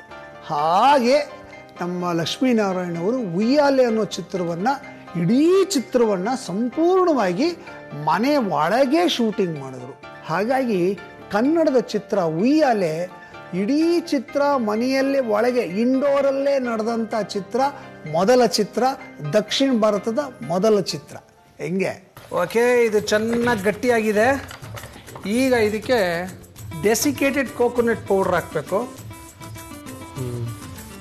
ಓಕೆ, ಹಾಕಿ ಮಿಕ್ಸ್ ಮಾಡಬೇಕು. ಪೂರ್ತಿ ಹೊಂದ್ಕೊಳ್ಳೋ ತನಕ ಮಿಕ್ಸ್ ಮಾಡಬೇಕು. ಬಾಡಿ ಬಿಲ್ಡರ್ ತುಪ್ಪ ತಿಂತೀನಪ್ಪ ನೀನು? ಇಲ್ಲ ಅಷ್ಟು ತಿನ್ನಲ್ವ? ಯಾಕೆ? ಫ್ಯಾಟ್ ಆಗಿಬಿಡುತ್ತೆ. ಓಕೆ, ಒಂದು ಹೇಳ ನಿಮಗೆ, ghee is not at all fattening. ಹಿಂದಿನ ಕಾಲದಲ್ಲಿ ಗರಡಿ ಮನೆ ಅಂತ ಇರೋದು, ಆಫ್ ಮಾಡಿದ್ದೀನಿ, ಗರಡಿ ಮನೆ ಅಂತ ಇರೋದಲ್ಲ. ಗರಡಿ ಮನೆಯಲ್ಲಿ ತುಪ್ಪ, ಬೆಣ್ಣೆ, ಹಾಲು ಕಡ್ಡಾಯವಾಗಿ ತಿನ್ಬೇಕು ಎಲ್ರೂ, ಕಡ್ಡಾಯವಾಗಿ. ಯಾಕೆಂದರೆ ನಮ್ಮ ದೇಹಕ್ಕೆ ಬೇಕಾಗಿರುವಂಥ ಇಂಪಾರ್ಟೆಂಟ್ ಫ್ಯಾಟ್ ದೇಹಕ್ಕೂ ಬೇಕು. ಹೌದು. ಅದನ್ನು ಕೊಡೋದು ಈ ಬೆಣ್ಣೆ, ತುಪ್ಪ, ಅದರಲ್ಲೂ ತುಪ್ಪ. ಓಕೆ, ಇದು ಒಂದು ಸ್ವಲ್ಪ ಆರಬೇಕು. ಫ್ಯಾಂಟಾಸ್ಟಿಕ್. ಒಂದು ಸ್ವಲ್ಪ ಆರಲಿ ಅದು. ಸೊ ದೇಹಕ್ಕೆ ತುಪ್ಪ ಬೇಕು. ದಿನಕ್ಕೆ ಅಟ್ಲೀಸ್ಟ್ 1 ಚಮಚ ತುಪ್ಪ ತಿನ್ನಬೇಕು. ಈ ಬೋನ್ಸ್ ಜಾಯಿಂಟ್ಸ್ ಎಲ್ಲ ಇರುತ್ತಲ್ಲ, ಅಲ್ಲಿ ಲೂಬ್ರಿಕೇಶನ್ ಬೇಕಲ್ಲ, ಆ ಲೂಬ್ರಿಕೇಶನ್ನ ಕೊಡೋದೇ ತುಪ್ಪ. ಇಫ್ ಯು ಡೋಂಟ್ ಈಟ್ ತುಪ್ಪ ಟುಡೇ, ಇವಾಗ ನಾನು ತಿನ್ನಲ್ಲ, ನಾನು ಅಂತಲ್ಲ ಅಂದ್ಕೊಂಡ್ರೆ 40 ವರ್ಷ ಆದಮೇಲೆ ಶುರುವಾಗುತ್ತೆ ಇಲ್ಲೆಲ್ಲ ಪ್ರಾಬ್ಲಮ್. ಅರ್ಥ ಆಗ್ತಿದೆಯಾ? ಆವಾಗ ಬರಬಾರ್ದು ಅಂದರೆ ಇವಾಗ ದಿನಕ್ಕೆ 1 ಚಮಚ ತುಪ್ಪ. ನಿಮ್ಮ ಮನೆಗೆ ಹೋಗು, ಅಮ್ಮಂಗೆ ಹೇಳು, ಬೆಣ್ಣೆ ಕಾಯಿಸ್ಬಿಟ್ಟು ತುಪ್ಪ ಮಾಡ್ಕೊಡಮ್ಮ, ಅದನ್ನ 1 ಸ್ಪೂನ್ ತಿಂತೀನಿ ಅಂತ. ಅಂಗಡಿಯಿಂದ ಸಿಗೋ ತುಪ್ಪ ತಿನ್ನೋದೆಲ್ಲ ಬೇಡ, ಮನೆಯಲ್ಲೇ ಕಾಯಿಸಿರೋ ಬೆಣ್ಣೆ ಕಾಯಿಸಿರೋ ತುಪ್ಪ ತಿನ್ನು. It's very good for health. ಹಿಂಗೆ ಹೇಳ್ತಾ ಇದ್ದೀನಿ, ಬೇಜಾರು ಮಾಡ್ಕೋಬೇಡ. ಇಲ್ಲ ಸರ್. ಈಗ ನಾವು will come back to this cinema. Size of life ಈ ಸಿನಿಮಾ ಒಂಚೂರು ಎಕ್ಸ್ಪ್ಲೈನ್ ಮಾಡು, ಯಾವ ಥರ ಅದು? ಸರ್, ಜೀವನದಲ್ಲಿ ಏರಿಳಿತಗಳಿರುತ್ತೆ, ಬೇರೆ ಬೇರೆ ಫೇಸಸ್ಗಳು, ಬೇರೆ ಬೇರೆ ಕಾಲಘಟ್ಟಗಳು ಬರುತ್ತೆ. ಈಗ ನಾವು ಟೀನೇಜ್ ಇದ್ದಾಗ ಇಲ್ಲ ಸ್ಕೂಲಲ್ಲಿದ್ದಾಗ ನಮ್ಮ ಮನಸ್ಥಿತಿ, ನಮ್ಮ ಮೈಂಡ್ ಸೆಟ್ ಅಥವಾ ನಮ್ಮ ಆಂಬಿಷನ್ ಎಲ್ಲ ಬೇರೆ ಥರ ಇರುತ್ತೆ. ಹೋಗ್ತಾ ಹೋಗ್ತಾ ಯೋಚನೆಗಳು ಚೇಂಜ್ ಆಗುತ್ತೆ, ನಮ್ಮ ಪ್ಲ್ಯಾನಿಂಗ್ ಚೇಂಜ್ ಆಗ್ತಾ ಹೋಗುತ್ತೆ. ಸೊ ಆ ಥರ ಒಬ್ಬ ಇದ್ದ ಹುಡುಗ ಅಥವಾ ಬೇರೆ ಕಾಲೇಜಲ್ಲಿ ಇರೋವಂಥ ಒಬ್ಬ ಹುಡುಗ ಹೋಗ್ತಾ ಹೋಗ್ತಾ ಕಾಲೇಜ್ ಆದಮೇಲೆ ಕೆಲ್ಸಕ್ಕೆ ಹೋದ್ಮೇಲೆ ಹೀಗಾಗ್ತಾನೆ. ಮತ್ತು ಸಂಬಂಧಗಳ ಬಗ್ಗೆ ಅವ್ನು ತಿಳ್ಕೊಂಡಾಗ ಅವನ ಲೈಫಲ್ಲಿ ಏನೇನು ಬದಲಾವಣೆ ಆಗುತ್ತೆ. ಅವನು ಒಬ್ಬ ಶಾರ್ಟ್ ಟೆಂಪರ್ಡ್ ಆಗಿರ್ತಾನೆ. ಇದೆಲ್ಲ ನನ್ನ ಹೆಸರು ಕುಮಾರ್ ಅಂತ. ಶಾರ್ಟ್ ಟೆಂಪರ್ಡ್ ಆಗಿರುವಂಥ ಹುಡುಗ ಯಾವಾಗಲೂ ಸಿಟ್ಟು, ಕೋಪ, ಸಿಡಿ ಅಂತಿರ್ತಾನೆ. ಅವನಿಗೆ ಜೀವನದ ಮೌಲ್ಯಗಳು ಅರ್ಥ ಆದಾಗ ಹೇಗೆಲ್ಲ ಜೀವನ ಪ್ರಪಂಚನ ಹೇಗೆ ನೋಡೋಕ್ಕೆ ಶುರು ಮಾಡ್ತಾನೆ. ಸೊ ಈ ಥರ ಅವನು ಫ್ರೆಂಡ್ಸ್ ಎಲ್ಲ ಇರ್ತಾರೆ, ಅವ್ರದ್ದೆಲ್ಲ ಒಂದೊಂದು ಟ್ರ್ಯಾಕು. ಅವ್ರದ್ದೇನೋ ಒಬ್ಬಂಗೆ ಅಪ್ಪ ಇದ್ದರೂ ಕೂಡ ಅಪ್ಪನ ಜೊತೆ ಅವ್ನು ಮಾತಾಡ್ತಿರಲ್ಲ. ಆಮೇಲೆ ಇನ್ನೊಂದು ಟ್ರ್ಯಾಕಲ್ಲಿ ಅವನಿಗೆ ಲವ್ ಮ್ಯಾರೇಜ್ ಮಾಡಬೇಕು ಅಂತ ಅನ್ಕೋತಿರ್ತಾನೆ, ಬಟ್ ಯಾರು ಆ ಥರ ಸಿಕ್ತಿರಲ್ಲ. ಕೊನೆಗೆ ಅರೇಂಜ್ ಮ್ಯಾರೇಜ್ ಆಗೋ ಥರ ಆಗುತ್ತೆ. ಸೊ ಈ ಥರ ಒಂದೊಂದು ಸ್ಟೋರಿ ಇರುತ್ತೆ. ಸೊ ಈ ಒಂದು 12 ವರ್ಷದ ಜರ್ನಿ ಸರ್ ಇದು. 12 ವರ್ಷಗಳಲ್ಲಿ ಏನೇನೆಲ್ಲ ಆಗುತ್ತೆ ಇವ್ರ ಜೀವನದಲ್ಲಿ ಅನ್ನೋದನ್ನ ಈ ಸಿನಿಮಾದಲ್ಲಿ ತೋರಿಸಿದೆ. Beautiful, very nice subject. Actually ಪ್ರತಿಯೊಬ್ಬರ ಲೈಫಲ್ಲೂ ಒಂದೊಂದು ವರ್ಷಕ್ಕೂ ನಾವು ವಯಸ್ಸಾಗ್ತಾ ನಮ್ಮ ಬದುಕಿನ ಶೈಲಿನೇ ಚೇಂಜ್ ಆಗ್ತಾ ಹೋಗುತ್ತೆ, ನಾವು ಯೋಚನೆ ಮಾಡೋ ಶೈಲಿನೇ ಚೇಂಜ್ ಆಗ್ತಾ ಹೋಗುತ್ತೆ, ನಮ್ಮ ಭಾವನೆಗಳು ಚೇಂಜ್ ಆಗುತ್ತೆ, ನಮ್ಮ ಸಂಬಂಧಗಳು ಚೇಂಜ್ ಆಗುತ್ತೆ, ಎಲ್ಲವೂ ಚೇಂಜ್ ಆಗ್ತಾನೇ ಹೋಗುತ್ತದೆ. ಇಟ್ಸ್ ಎ ನ್ಯಾಚುರಲ್ ಪ್ರೋಸೆಸ್ ಅದು. ಅದನ್ನು ಒಂದು ಕತೆ ಮೂಲಕ ಒಂದು ಸಿನಿಮಾದಲ್ಲಿ ಹಿಡಿದಿಡೋದಿದೆಯಲ್ಲ, ಅದು it's A very beautiful idea. So ಸಬ್ಜೆಕ್ಟೇ beautiful subject. ಸಿನಿಮಾದ ಒಂದು ಸಾಲಿದೆ ಸರ್, ತುಂಬ ಚೆನ್ನಾಗಿದೆ, ಅದನ್ನು ಹೇಳ್ತೀನಿ. ಈ ಸಂಗಮ ಆಗುತ್ತಲ್ಲ ಸರ್, ನಾವೆಲ್ಲ ಮೀಟ್ ಮಾಡೋ ಒಂದು ಸಂಗಮ ಅಂತೀವಿ. ಸಂಗಮ ಅನ್ನೋದು ಸೃಷ್ಟಿಯ ಸಂಭ್ರಮ. ಈ ಸೃಷ್ಟಿ ಬೆಸದ ಅನುಬಂಧಕ್ಕೆ ಈಗ ಬೇಕಿಲ್ಲ ಯಾವ ಹೆಸರು, ಬದುಕು ಬಿಡಿ ಸುಮ್ಮನೆ, ಬದುಕು ಬಂದಂತೆ ಸ್ವೀಕರಿಸಿ, ಇದು ನಮ್ಮ ಹೊಂದಿಸಿ ಬರೆಯಿರಿ. ಬಾ, ಫ್ಯಾಂಟಾಸ್ಟಿಕ್. ಇನ್ನೂ ತುಂಬ ಮಾತಾಡಬೇಕು. ಇದೊಂದು ಸ್ವಲ್ಪ ಆರ್ತಾ ಇದೆ, ಅಂದರೆ ಕೈಯಲ್ಲಿ ಮುಟ್ಟೋ ಹಂಗೆ ಆಗಬೇಕು. ಇದನ್ನು 2 ಭಾಗ ಮಾಡಿಬಿಡ್ತೀನಿ. 2 ಭಾಗ ಯಾಕೆ ಅಂದರೆ 2 ಕಲರ್ ಮಾಡಬೇಕು ಅಂತ. ಅರ್ಥ ಆಯ್ತಾ? ಅಷ್ಟೇ, ಏನಿಲ್ಲ. ಏನಕ್ಕೆ ಕೇಸರಿ ಹಾಕ್ತೀರಾ, ಇನ್ನೊಂದಕ್ಕೆ ರೋಸ್ ಸಿರಪ್. So 2 colour ಆಗಬೇಕಿದು. ಒಂದಕ್ಕೆ ಕೇಸರಿ ಕಲರ್ ಹಾಕೋಣ. ಓಕೆ.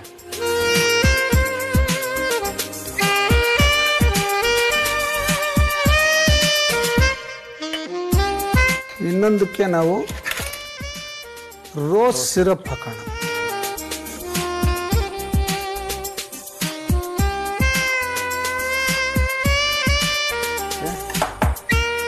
ಇದನ್ನು ಮಿಕ್ಸ್ ಮಾಡೋದು. ಡೆಸಿಕೇಟೆಡ್ ಕೋಕೋನಟ್ ಪೌಡ್ರ್ ಹಾಕ್ಕೊಂಡ್ರೆ ಆ ತೇವಾಂಶನ ಅದು ಹೀರ್ಕೊಳುತ್ತೆ. ಸೊ ನಿಮ್ಮ ಡೈರೆಕ್ಟ್ರ್ ಬಗ್ಗೆ ಹೇಳಪ್ಪ. ಮೊದಲನೇ ಸಿನಿಮಾ ಡೈರೆಕ್ಟ್ ಮಾಡಿರೋದು, ಇದರಲ್ಲಿ ಆ್ಯಕ್ಟ್ ಮಾಡಿರೋರೆಲ್ಲ ಸೀನಿಯರ್ಸ್. ಅವ್ರಿಗೆ ಲೆಕ್ಕ ಮಾಡಿದ್ರೆ ಅಂದರೆ ನೀವೆಲ್ಲ ಸಿನಿಮಾ ಸೀರಿಯಲು ಎಲ್ಲ ಮಾಡಿ ಪಳಗ್ದವರು. ಹೆಂಗೆ ನಿಮ್ಮನ್ನೆಲ್ಲ ಹೆಂಗೆ ಹ್ಯಾಂಡಲ್ ಮಾಡಿದ್ರು ಅವರು, ಹೆಂಗೆ ಅವರು? ಸರ್ ಅವರು ಮುಂಚೆ ಡೈರೆಕ್ಟರ್ ಆಗಿ ಸುಮಾರು ಸಿನಿಮಾ ಕೆಲಸ ಮಾಡಿದ್ದಾರೆ. ರಾಕ್ಲೈನ್ ಸರ್ ಪ್ರೊಡಕ್ಷನ್ ಅಲ್ಲೆಲ್ಲ ಕೆಲಸ ಮಾಡಿದ್ದಾರೆ ಡೈರೆಕ್ಟರ್ ಆಗಿ. ಆ್ಯಂಡ್ ಅವ್ರಿಗೆ ಅದೇ ಥರ ನಮ್ಮ ಎಲ್ಲ ಒಂಥರ ಒಂದೇ ಮೈಂಡ್ ಸೆಟ್, ಒಂದೇ ವೇವ್ ಲೆಂತ್ ಇರೋರು ಇಲ್ಲಿ ಜಾಯ್ನ್ ಆಗಿರೋರೆಲ್ಲ, ಮೀಟ್ ಆಗಿರೋರು. ಅವ್ರು ಫಸ್ಟ್ ಟೈಮ್ ಡೈರೆಕ್ಷನ್ ಅಂತ ಅನ್ಸಲ್ಲ, ಅಷ್ಟು ಚೆನ್ನಾಗಿ ಮಾಡಿದ್ದಾರೆ. ಆ್ಯಂಡ್ ಇಷ್ಟು ಜನ ಆರ್ಟಿಸ್ಟ್ನ ಅವರು ಹ್ಯಾಂಡಲ್ ಮಾಡಿದ್ದಾರೆ, ಅದೊಂದು ತುಂಬ ಮೆಚ್ಚಲೇಬೇಕಾಗಿರೋ ವಿಷಯ. ಆ್ಯಂಡ್ ಈ ಕಥೆನ ಅವರು ಸುಮಾರು ವರ್ಷದಿಂದ ಮಾಡಿಕೊಂಡು ಆಮೇಲೆ ಒಂದಷ್ಟು ರಿಯಲ್ ಇನ್ಸಿಡೆಂಟ್ ಕೂಡ ಆ್ಯಡ್ ಮಾಡಿದ್ದಾರೆ. ಅವರ ಲೈಫಲ್ಲಿ ನಡೆದಿರುವಂಥ ಒಂದಷ್ಟು ಇನ್ಸಿಡೆಂಟ್ಸ್ನ ಈ ಮೂವಿಲಿ ತಂದಿದ್ದಾರೆ. ತುಂಬ ಸಾಫ್ಟ್ ಸರ್. ಅಂದರೆ ಯೂಶಲಿ ಡೈರೆಕ್ಟರ್ ಸ್ವಲ್ಪ ಜೋರು ಮಾಡ್ತಾರೆ, ಸ್ವಲ್ಪ ಕೆಲಸ ತೆಗಿಸ್ಬೇಕಾದ್ರೆಲ್ಲ ಕಿರ್ಚ್ತಾರೆ ಸೆಟ್ಟಲ್ಲಿ, ಸೌಂಡ್ ಆಗುತ್ತೆ ಅವ್ರದೆಲ್ಲ ಮಾತಾಡೋದು. ಇವ್ರದ್ದು ಕೇಳೋದೇ ಇಲ್ಲ, ಅಷ್ಟು ಸಾಫ್ಟ್ ಇವರು. ಬಟ್ ಹಿಂಗೋ ಕೆಲಸ ಮಾತ್ರ ಎಲ್ಲರಂದ್ರೂ ತುಂಬ ಚೆನ್ನಾಗಿ ತೆಗಿಸಿದ್ದಾರೆ. And very such A gentlemen ಅವರು. ಮ್ಯೂಸಿಕ್ ಯಾರು ಮಾಡಿರೋದಪ್ಪ? ಮ್ಯೂಸಿಕ್ ಸರ್ ಜೋ ಕೋಸ್ಟಾ ಅಂತ ಹೊಸಬ್ರು, ಇವರು ಮುಂಬೈಯವರು. ಮುಂಬೈನವರು. ಮುಂಬೈಯಲ್ಲಿ ವೆಬ್ ಸೀರೀಸ್ ಎಲ್ಲ ಮಾಡ್ತಿದ್ರು. ತುಂಬಾ ಒಂದು ದೊಡ್ಡ ಅಸೆಟ್ ಆಗ್ತಾರೆ ಸರ್ ನಮ್ಮ ಫಿಲ್ಮ್ ಇಂಡಸ್ಟ್ರಿಗೆ. ಒಳ್ಳೆ ಮ್ಯೂಸಿಕ್ ಡೈರೆಕ್ಟರ್ ಸಿಕ್ಕಿದ್ದಾರೆ ಅಂತ. ಟೋಟಲ್ ಆಗಿ 8 ಸಾಂಗ್ ಮಾಡಿದ್ದಾರೆ ನಮ್ಮ ಮೂವಿಗೆ. 8 ಸಾಂಗ್ ಸರ್. 7 ಸಾಂಗು, 1 ಸಾಂಗ್ ಬಿಟ್ಟಿದೆ. 7 ಹಾಡು ಪ್ಲಸ್ 1 ಬಿಟ್ ಸಾಂಗ್. ಟೋಟಲ್ 8 ಇದೆ. ಸ್ವಲ್ಪ ಜಾಸ್ತಿನೇ ಅಲ್ವಾ? ಜಾಸ್ತಿನೇ, ಹೌದು. ಅವಾಗ ರವಿಚಂದ್ರನ್ ಸರ್ ಮೂವೀಸ್ ಅಲ್ಲೇ ಇರೋದು. ಬಟ್ ಇಲ್ಲ, ಇದು ಹೆಂಗೆ ಅಂದ್ರೆ ಸಪ್ರೇಟ್ ಸಾಂಗ್ ತರ ಒಂದೇ ಒಂದು ನನ್ನ ಸಾಂಗ್ ಒಂದಿದೆ, ಒಂದು ಡ್ಯಾನ್ಸ್ ನಂಬರ್ ಇದೆ ಆಕ್ಚುಲ್ ಆಗಿ. ನನ್ಗೇನಂದ್ರೆ ಸ್ವಲ್ಪ ಹುಚ್ಚು ಡ್ಯಾನ್ಸ್ ಅಲ್ಲ, ನಂಗೆ ಮೂವಿನಲ್ಲಿ ಒಂದು ಡ್ಯಾನ್ಸ್ ನಂಬರ್ ಇರಲೇಬೇಕು ಅಂತ. ಬಿಕಾಸ್ ಆ ಥರ ಆಡಿಯನ್ಸ್ ಕೂಡ ಇರ್ತಾರೆ. ನಾನು ಮೂವಿ ಹೋದಾಗ ಅಪ್ಪು ಸರ್ದು ಡ್ಯಾನ್ಸ್ ನೋಡಕ್ಕಂತಾನೆ ಹೋಗ್ತಿದ್ದೆ, ಡ್ಯಾನ್ಸ್ ಫೈಟ್ ನೋಡಕ್ಕೆ. ಸೊ ಈ ಥರ ಆಡಿಯನ್ಸ್ಗೂ ಕೂಡ ಇಷ್ಟ ಆಗಬೇಕು ಅಂದ್ರೆ ನಾನು ಡೈರೆಕ್ಟರ್ಗೆ ಫೋರ್ಸ್ ಮಾಡಿ ಸರ್ ಒಂದು ಡ್ಯಾನ್ಸ್ ಇರಲೇಬೇಕು ಅಂತ. ಬಿಕಾಸ್ ಈ ಜಾನರು ಸ್ವಲ್ಪ ಪೊಲಿಟಿಕಲಿ ಹೋಗುತ್ತೆ ಸರ್, ಭಾವನಾತ್ಮಕವಾಗಿ ತುಂಬ ಲೈಫ್ ಜೀವನದ ಬಗ್ಗೆ ಅದ್ರ ಥರ ಹೋಗುತ್ತೆ. ಇದರಲ್ಲಿ ಡ್ಯಾನ್ಸ್ ಕುಣಿತ ಹಾಡು ಇವೆಲ್ಲ ಬೇಕಾ ಅಂತ ಕೇಳಿದ್ರು.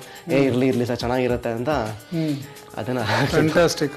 ಒಂದು ಉಂಡೆ ತಗೊಳ್ಳೋದು ಹಿಂಗೆ, ಓಕೆ, ಒಂದು ಉಂಡೆ ತಗೊಂಡು ಈ ಥರ ಒಂದು ಕಡ್ಡಿಗೆ ಅದನ್ನು ಹಾಕ್ತಾ ಹೋಗ್ಬೇಕು. ಆಮೇಲೆ ಇದನ್ನು ಉರುಳಿಸೋದು ಇದರಲ್ಲಿ. Okay, coating. ಈಗ ಸುಸುರು ಬತ್ತಿ ಥರ ಆಯ್ತಿದೆ. ಓಕೆ, ಯಾವ ಪಟಾಕಿ ಅಂತ ಯೋಚನೆ ಮಾಡ್ತಿದ್ದೆ ಸರ್. ಲಕ್ಷ್ಮಿ ಪಟಾಕಿ ಮಾಡ್ತಾರೋ, ಬಿಜ್ಲಿ ಮಾಡ್ತಾರೋ, ಏನು ಆಗುತ್ತೆ ಅಂತ. ಯಾವ ಪಟಾಕಿ ಬೇಕಾದ್ರೂ ಮಾಡ್ಬೋದು ಇವಾಗ. ಓಕೆ, ಇದು ಚೆನ್ನಾಗಿ ಇದು ಕೋಟ್ ಮಾಡಿಬಿಟ್ಟು,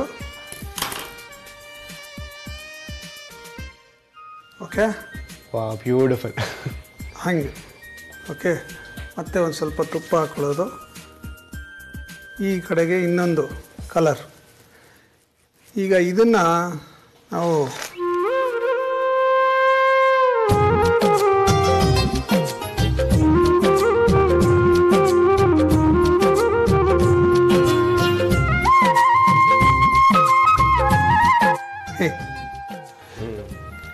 ಬೇಡ, ಪಟಾಕಿ ಶೇಪ್ ಬೇಡ ಅಂದರೆ ಸುಮ್ಮನೆ ಇದನ್ನು ಒಂದು ಉಂಡೆ ಮಾಡೋದು.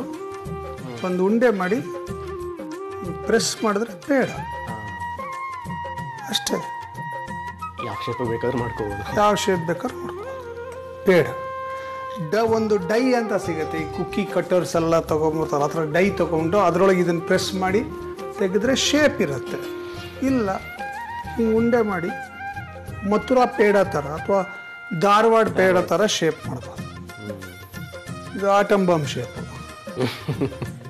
ಓಕೆ, ಇಷ್ಟೇ. ಅದ್ಭುತವಾದ ಪೇಡ, ತುಂಬ ಚೆನ್ನಾಗಿದೆ. ಟೇಸ್ಟ್ ಮಾಡೋದು ಒಂದೇ ಬಾಕಿ. ಟೇಸ್ಟ್ ಮಾಡಬೇಕು ಅಂದರೆ ಒಂಚೂರು ತಯಾರಿ ಮಾಡ್ಕೋಬೇಕು. ಅಷ್ಟರಲ್ಲಿ ನಿಮ್ಮೆಲ್ರಿಗೂ ಒಂದು ರೀಕ್ಯಾಪ್. ಪಟಾಕಿ ಪೇಡ ಮಾಡುವ ವಿಧಾನ: ಮಿಕ್ಸಿಂಗ್ ಬೌಲ್ಗೆ ಅಕ್ಕಿ ಹಿಟ್ಟು, ಹಾಲು ಹಾಕಿ ಕಲಿಸಿ ಗಂಟಿಲ್ಲದಂತೆ ಪೇಸ್ಟ್ ಅನ್ನು ತಯಾರಿಸಿಕೊಳ್ಳಿ. ಪಾತ್ರೆಗೆ ಹಾಲು ಹಾಕಿ ಕಾಯಲು ಇಡಿ. ಹಾಲು ಚೆನ್ನಾಗಿ ಕಾದಾಗ ಅದಕ್ಕೆ ಕಂಡೆನ್ಸ್ಡ್ ಮಿಲ್ಕ್ ಅನ್ನು ಸ್ವಲ್ಪ ಸ್ವಲ್ಪ ಸೇರಿಸುತ್ತಾ ಅದು ಹಾಲಿನಲ್ಲಿ ಬೆರೆಯುವಂತೆ ಚೆನ್ನಾಗಿ ಕೆದಕುತ್ತಾ ಇರಿ. ನಂತರ ರೆಡಿ ಮಾಡಿಟ್ಟುಕೊಂಡ ಪೇಸ್ಟ್ ಅನ್ನು ಸೇರಿಸಿ ಮಿಕ್ಸ್ ಮಾಡಿ ತಳ ಹಿಡಿಯದಂತೆ ಸಣ್ಣ ಉರಿಯಲ್ಲಿ ಕೆದಕುತ್ತಾ ಇರಿ. ಮಿಶ್ರಣ ಗಟ್ಟಿ ಆಗುವವರೆಗೂ ಕೆದಕುತ್ತಾ ಕುದಿಸಿ. ಮಿಶ್ರಣ ಗಟ್ಟಿ ಆದಾಗ ಡೆಸಿಕೇಟೆಡ್ ಕೋಕೋನಟ್ ಪುಡಿ ಸೇರಿಸಿ ಮಿಕ್ಸ್ ಮಾಡಿ ಒಲೆ ಆರಿಸಿ. ಮಿಶ್ರಣವನ್ನು ಆರಲು ಒಂದು ತಟ್ಟೆಗೆ ವರ್ಗಾಯಿಸಿಕೊಳ್ಳಿ. ಮಿಶ್ರಣವನ್ನು 2 ಭಾಗಗಳನ್ನಾಗಿ ಮಿಕ್ಸಿಂಗ್ ಬೌಲ್ಗೆ ವರ್ಗಾಯಿಸಿ. ಒಂದಕ್ಕೆ ಹಾಲಿನಲ್ಲಿ ನೆನೆಸಿದ ಕೇಸರಿಯನ್ನು ಸೇರಿಸಿ, ಮತ್ತೊಂದಕ್ಕೆ ರೋಸ್ ಸಿರಪ್ ಸೇರಿಸಿ, 2ಕ್ಕೂ ಡೆಸಿಕೇಟೆಡ್ ಕೋಕೋನಟ್ ಪುಡಿ ಸೇರಿಸಿ ಎಲ್ಲಾ ಬೆರೆಯುವಂತೆ ಚೆನ್ನಾಗಿ ಕಲಿಸಿಕೊಳ್ಳಿ. ಮೊದಲು ಕೇಸರಿ ಬಣ್ಣದ ಮಿಶ್ರಣವನ್ನು ತೆಗೆದುಕೊಂಡು ಒಂದು ಕಡ್ಡಿಗೆ ಹೊಸೆದುಕೊಂಡು ಅದನ್ನು ಡೆಸಿಕೇಟೆಡ್ ಕೋಕೋನಟ್ ಪುಡಿಯಲ್ಲಿ ಉರುಳಿಸಿ ಅದು ಕೋಟ್ ಆಗುವಂತೆ ಮಾಡಿ. ಹೀಗೆ ರೋಸ್ ಬಣ್ಣದ ಮಿಶ್ರಣದಲ್ಲೂ ಸಹ ಒಂದು ಪಟಾಕವನ್ನು ತಯಾರಿಸಿಕೊಳ್ಳಿ. ಎಲ್ಲವನ್ನು ಒಂದು ತಟ್ಟೆಗೆ ಜೋಡಿಸಿ. ನೋಡಲಷ್ಟೇ ಅಲ್ಲದೆ ತಿಂದಾಗಲೂ ಸಹ ಮನಸ್ಸಿನಲ್ಲಿ ಖುಷಿಯ ಸುರಸುರ ಬತ್ತಿ ಪಟಾಕಿ ಸಿಡಿಸೋ ಅದ್ಭುತ ರುಚಿಯ ಪಟಾಕಿ ಪೇಡ ನೋಡಲು ಚಂದ, ಮಾಡಿ ತಿನ್ನಲು ಪರಮಾನಂದ. ಏನಪ್ಪ ಪಟಾಕಿ ಪೇಡ ಲಾಲಿಪಾಪ್ ತರ ಕಚ್ಕೊಂಡು ತಿನ್ಬೋದು. ಸರ್ ಇಟ್ಕೊಳ್ಳೋಕೆ ಎಷ್ಟು ಖುಷಿ ಕೊಡೋದು, ಒಂಥರ ಚೆನ್ನಾಗಿದೆ. ಒಂಥರ ಚಿಕ್ಕ ವಯಸ್ಸಲ್ಲಿ ಈ ಥರದ್ದು ಐಸ್ ಕ್ರೀಮ್ ಎಲ್ಲ ಇಟ್ಕೊಂಡು ತಿಂದಿದ್ವಲ್ಲ ಆ ಥರ ಓಕೆ, ಟೇಸ್ಟ್ ಮಾಡ್ತೀನಿ ಸರ್. ಯಾ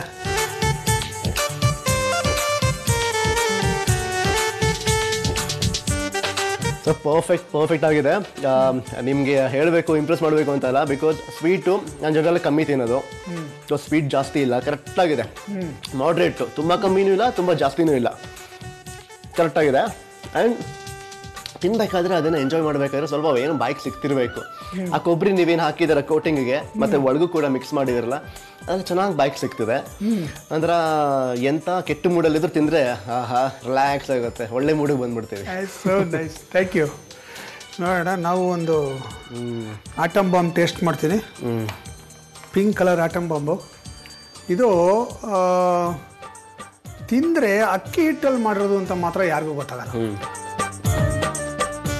ಕೋವಾ ಹಾಕಿ ಏನೋ ಮಾಡಿದ್ದಾರೆ ಅಂತ ಅನ್ಕೋತಾರೆ, ಬಟ್ ಇದು ಹಾಕಿರೋದು ಅಕ್ಕಿ ಹಿಟ್ಟು. ಲೈಟ್ ರೋಸ್ ಫ್ಲೇವರ್ ಇದೆ. ಟೆಕ್ಸ್ಚರ್ ಏನಂದರೆ ಮತ್ತೆ ಡೆಸಿಕೇಟೆಡ್ ಕೋಕೋನಟ್ ಇದೆಯಲ್ಲ, ಅದು ತರ್ತರಿಯಾಗಿ ಸಿಗುತ್ತೆ. ತಿಂತಾ ಇದ್ರೆ ನಾಲ್ಗೆ ಡ್ಯಾನ್ಸ್ ಮಾಡುತ್ತೆ. ಸೂಪರ್ ಆಗಿದೆ. ಎಷ್ಟು ಚೆನ್ನಾಗಿದೆ ಅಂದರೆ ನನ್ನ ಬಾಯಿಂದ ಒಂದು ಹನಿಗೋನ ಬರುತ್ತೆ, ಕೇಳಿ. ಆರಂಭದಲ್ಲಿ 1-2 ಪೆಗ್ಗು ಗೆಳೆಯರ ಜೊತೆ ಕೇವಲ ಕಂಪನಿಗೆ. ಆರಂಭದಲ್ಲಿ 1-2 ಪೆಗ್ಗು ಗೆಳೆಯರ ಜೊತೆ ಕೇವಲ ಕಂಪನಿಗೆ. ಬರಬರುತ್ತಾ ಮಿತಿ ಮೀರಿ ಬಿಡಲಾಗದ ಚಟವಾಗಿ ಲಾಭವಾಗುತ್ತದೆ ಮದ್ಯದ ಕಂಪನಿಗೆ. ಶ್ರೀ, ತುಂಬ ಧನ್ಯವಾದಗಳು ನನ್ನ ಕಾರ್ಯಕ್ರಮಕ್ಕೆ ಬಂದಿದ್ದಕ್ಕೆ. You are such a wonderful actor. You deserve all the best in this industry. ನೀನು ದೊಡ್ಡ ನಟ ಆಗಬೇಕು, ಒಂದು ಬಿಗ್ ಸ್ಟಾರ್ ಆಗಬೇಕು ಅನ್ನೋದು ನನ್ನ ಆಸೆ. ಅದು ಆಗೇ ಆಗುತ್ತೆ. ಬಿಕಾಸ್ ನಿನ್ನ ಡೆಡಿಕೇಶನ್ನು, ನಿನ್ನ ಡಿಟರ್ಮಿನೇಷನ್ನು ಇವೆಲ್ಲವನ್ನು ನೋಡಿದಾಗ, ನೀನು ಹಾಕುವಂಥ ಹಾರ್ಡ್ ವರ್ಕ್ ನೋಡಿದಾಗ ಅದು ದೂರ ಇಲ್ಲ, ಅದು it will come. Okay, I wish you all the best. ನಿಮ್ಮ ಸಿನಿಮಾ ಹೊಂದಿಸಿ ಬರೆಯರಿ ರಿಲೀಸ್ ಆಗ್ತಾ ಇದೆ. ಒಳ್ಳೆ ರೆಸ್ಪಾನ್ಸ್ ಬರಲಿ, ಅದು ಸೂಪರ್ ಹಿಟ್ ಆಗಲಿ ಅಂತ ಆಶಿಸ್ತೀನಿ. Thank you sir. ಆ್ಯಂಡ್ ನಿಮಗೆ ಅವಾಗಲೇ ಹೇಳಬೇಕಿತ್ತು, ಅಭಿನಂದನೆಗಳು ಕನ್ನಡ ರಾಜ್ಯೋತ್ಸವ ಪ್ರಶಸ್ತಿ ನಿಮ್ಮದಾಗಿದ್ದಕ್ಕೆ. ಯಾಕಂದರೆ ಅದರ ಇಂಚಿಂಚು ಕೂಡ ಅರ್ಹರು ನೀವು. You are most well deserved person to get that award sir. Thank you. And ನಾನು ಐ ಆಮ್ ವೆರಿ ಫಾರ್ಚುನೇಟ್ ಅವಾಗ ನಿಮ್ಮ ಜೊತೆ ವರ್ಕ್ ಮಾಡಿದ್ದು ಬಿಗಿನಿಂಗ್ ಡೇಸಲ್ಲೇ. ಇನ್ನು ಮುಂದಕ್ಕೂ ಕೂಡ ವರ್ಕ್ ಮಾಡಬೇಕು ಅಂತ ನಾನು ವೆಯ್ಟ್ ಮಾಡ್ತಾ ಇರ್ತೀನಿ. ಇನ್ಫ್ಯಾಕ್ಟ್ ಯಾವುದೇ ನಾವು ಮೀಟಿಂಗಲ್ಲಿ ಕೂತ್ಕೊಂಡಾಗ, ಆಮೇಲೆ ಶೂಟಿಂಗ್ ಎಲ್ಲ ಶುರು ಆಗೋ ಟೈಮಲ್ಲಿ, ಕಾಸ್ಟಿಂಗ್ ಎಲ್ಲ ಮಾಡೋ ಟೈಮಲ್ಲಿ ಐ ರಿಮೆಂಬರ್ ನೀವು ಬಂದರೆ ಹೆಂಗಿರುತ್ತೆ ಅಂತ. I do suggest my director, ಇಲ್ಲ ಚಂದ್ರು ಸರ್ಗೆ ಇದು ಮಾಡಿಸೋಣ, ಅದು ಮಾಡಿಸೋಣ ಪಾತ್ರ ಅಂತ ಎಲ್ಲ. I am really looking forward to work with you sir. Sure.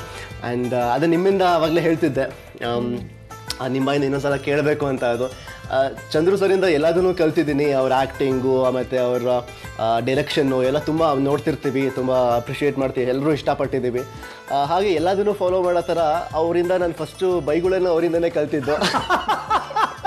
ಯಾಕಂದರೆ ಎಲ್ಲ ಕಲಿಬೇಕಾದ್ರೆ ಬೈಯೋದು ಕಲಿಬೇಕಲ್ವಾ, ಇಲ್ಲ ಪ್ರಪಂಚದಲ್ಲಿ ಇರೋಕ್ಕಾಗಲ್ಲ.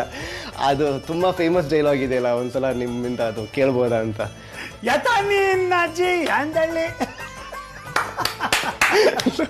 ನಿನಗೆ ರವಿ ಮಸಾಲೆ ಕಡೆಯಿಂದ ಒಂದು gift hamper. Thank you. ಲೇಡಪ್ಪ. Thank you. Love mark beauty soap ಕಡೆಯಿಂದ ಒಂದು gift hamper. Thank you so much sir. ನಮ್ಮ ಬೊಂಬಾಟ್ ಭೋಜನ ತಂಡದಿಂದ ಒಂದು ಆನೆ ನಿನಗಾಗಿ. ಆನೆ ಅಂದರೆ ಆರೋಗ್ಯ ಮತ್ತು ನೆಮ್ಮದಿ, ಇದು ಯಾವಾಗಲೂ ನಿನಗಿರಲಿ. ಓಕೆ, ಎಲ್ಲ ಯಶಸ್ಸು ಅದನ್ನ ಪೂರಕವಾಗೇ ಬರಲಿ ನಿನಗೆ. ಗಣೇಶನ ಕೊಟ್ಟಂಗೆ. S, thank you sir. ನೀನು ಕಾಫಿ, ಟೀ, ಹಾಲು ಏನು ಕುಡಿಬೇಕಾದ್ರು ಇದರಲ್ಲೇ ಕುಡಿಬೇಕು. ಇದನ್ನು ಕುಡಿಯುವಾಗ ನಮ್ಮನ್ನು ನೆನೆಸ್ಕೊಬೇಕು, ಬೊಂಬಾಟ್ ಭೋಜನ ನೆನೆಸ್ಕೋಬೇಕು. Okay, reed. ಇದು ಒಂದು ಬೊಂಬಾಟ್ ಭೋಜನದ ಪುಸ್ತಕ ನಿನಗಾಗಿ. ಅಮ್ಮ ನನ್ನ ಕಾರ್ಯಕ್ರಮ ನೋಡ್ತಾರೆ ಅಂತ ಹೇಳಿದೆ, ಅವರು ಕೊಡು, ಎಲ್ಲ ಅಡುಗೆಗಳ ಪ್ರಯೋಗ ಮಾಡಲಿ, ಹೆಂಗೆ ಬರುತ್ತೆ ಅಂತ ಫೀಡ್ಬ್ಯಾಕ್ ಕೊಡು. ನಿನ್ನ ಜೀವನ ಯಾವಾಗಲೂ ಸಿಹಿಯಾಗಿರಲಿ. Okay, I wish you all the best. ಹೊಂದಿಸಿ ಬರೀರಿ ಚಿತ್ರವನ್ನು ದಯವಿಟ್ಟು ಚಿತ್ರಮಂದಿರಕ್ಕೆ ಬಂದು ನೋಡಿ.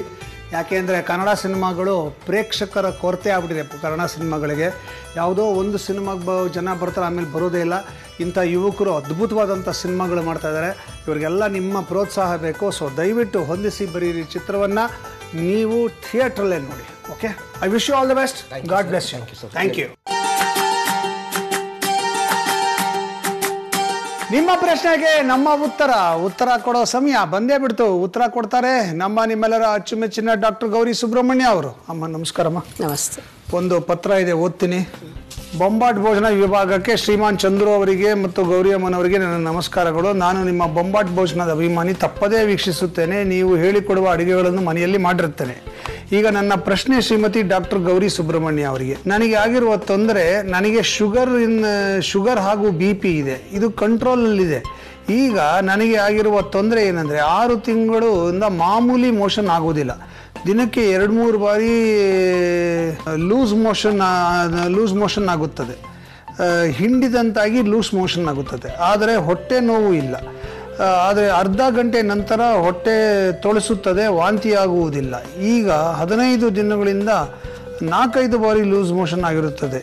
ಇದಕ್ಕೆ ಅಲೋಪತಿ ಚಿಕಿತ್ಸೆ ಪಡೆಯಲಾಗಿದೆ. ಇದರಿಂದ ಏನೂ ಉಪಯೋಗ ಆಗಿಲ್ಲ. ನನಗೆ 70 ವರ್ಷ. ನನ್ನ ಸಮಸ್ಯೆಗೆ ಸೂಕ್ತ ಪರಿಹಾರ ಬೊಂಬಾಟ್ ಭೋಜನದ ಮೂಲಕ ದಯವಿಟ್ಟು ತಿಳಿಸಿ ಅಂತ ಹೇಳಿದ್ದಾರೆ.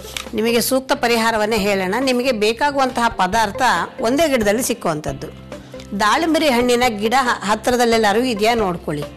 ಆ ದಾಳಿಂಬರಿ ಹಣ್ಣಿನ ಗಿಡದ ಚಿಗುರು ಎಲೆಗಳನ್ನು ಕಟ್ ಮಾಡ್ಕೊಳ್ಳಿ. ಒಂದಿಷ್ಟು ಚಿಗುರು ಎಲೆ ತೊಗೊಳ್ಳಿ. ಮತ್ತು ಒಂದು ದಾಳಿಂಬರಿ ಹಣ್ಣನ್ನು ತೊಗೊಳ್ಳಿ. ಆ ಹಣ್ಣನ್ನು ಬಿಡಿಸಿದಾಗ ಆ ಬೀಜಗಳ ಮಧ್ಯೆ ಬೆಳ್ಳಿಗೆ ಒಂದು ರೀತಿ ಪೊರೆ, ತೆಳುವಾದ ಒಂದು ಲೇಯರ್ ಸಿಕ್ಕತ್ತೆ. ಪದರವಾಗಿರುತ್ತಲ್ವ, ಆ ತೆಳುವಾಗಿರ್ತಕ್ಕಂತಹ ಪದರವನ್ನು ಬಿಡಿಸ್ಕೊಳ್ಳಿ. ಇದು ಮತ್ತು ದಾಳಿಂಬೆ ಗಿಡದ ಚಿಗುರೆಲೆ, ಇದು ಎರಡನ್ನೂ ಕೂಡ ನೀರಿನಲ್ಲಿ ಹಾಕಿ ಚೆನ್ನಾಗಿ ಕುದಿಸಿ ಶೋಧಿಸ್ಕೊಂಡು ಕುಡೀರಿ. ಇದನ್ನು ಸತತವಾಗಿ ಒಂದು 8 ದಿವಸ ಬೆಳಗ್ಗೆ ಸಾಯಂಕಾಲ ಕುಡಿತಾ ಬನ್ನಿ.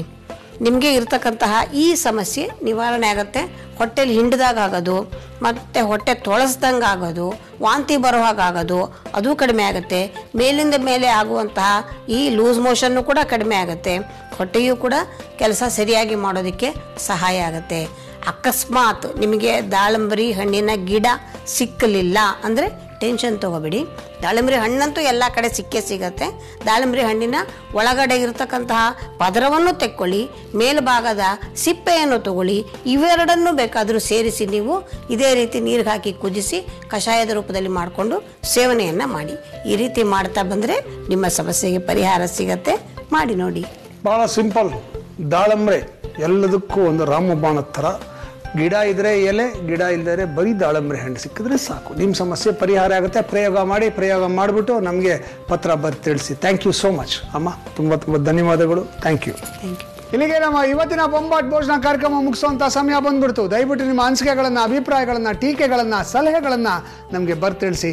ನಮ್ಮ ಅಡ್ರೆಸ್ ಮತ್ತು ಇಮೇಲ್ ID ನೋಟ್ ಮಾಡ್ಕೊಳ್ಳಿ.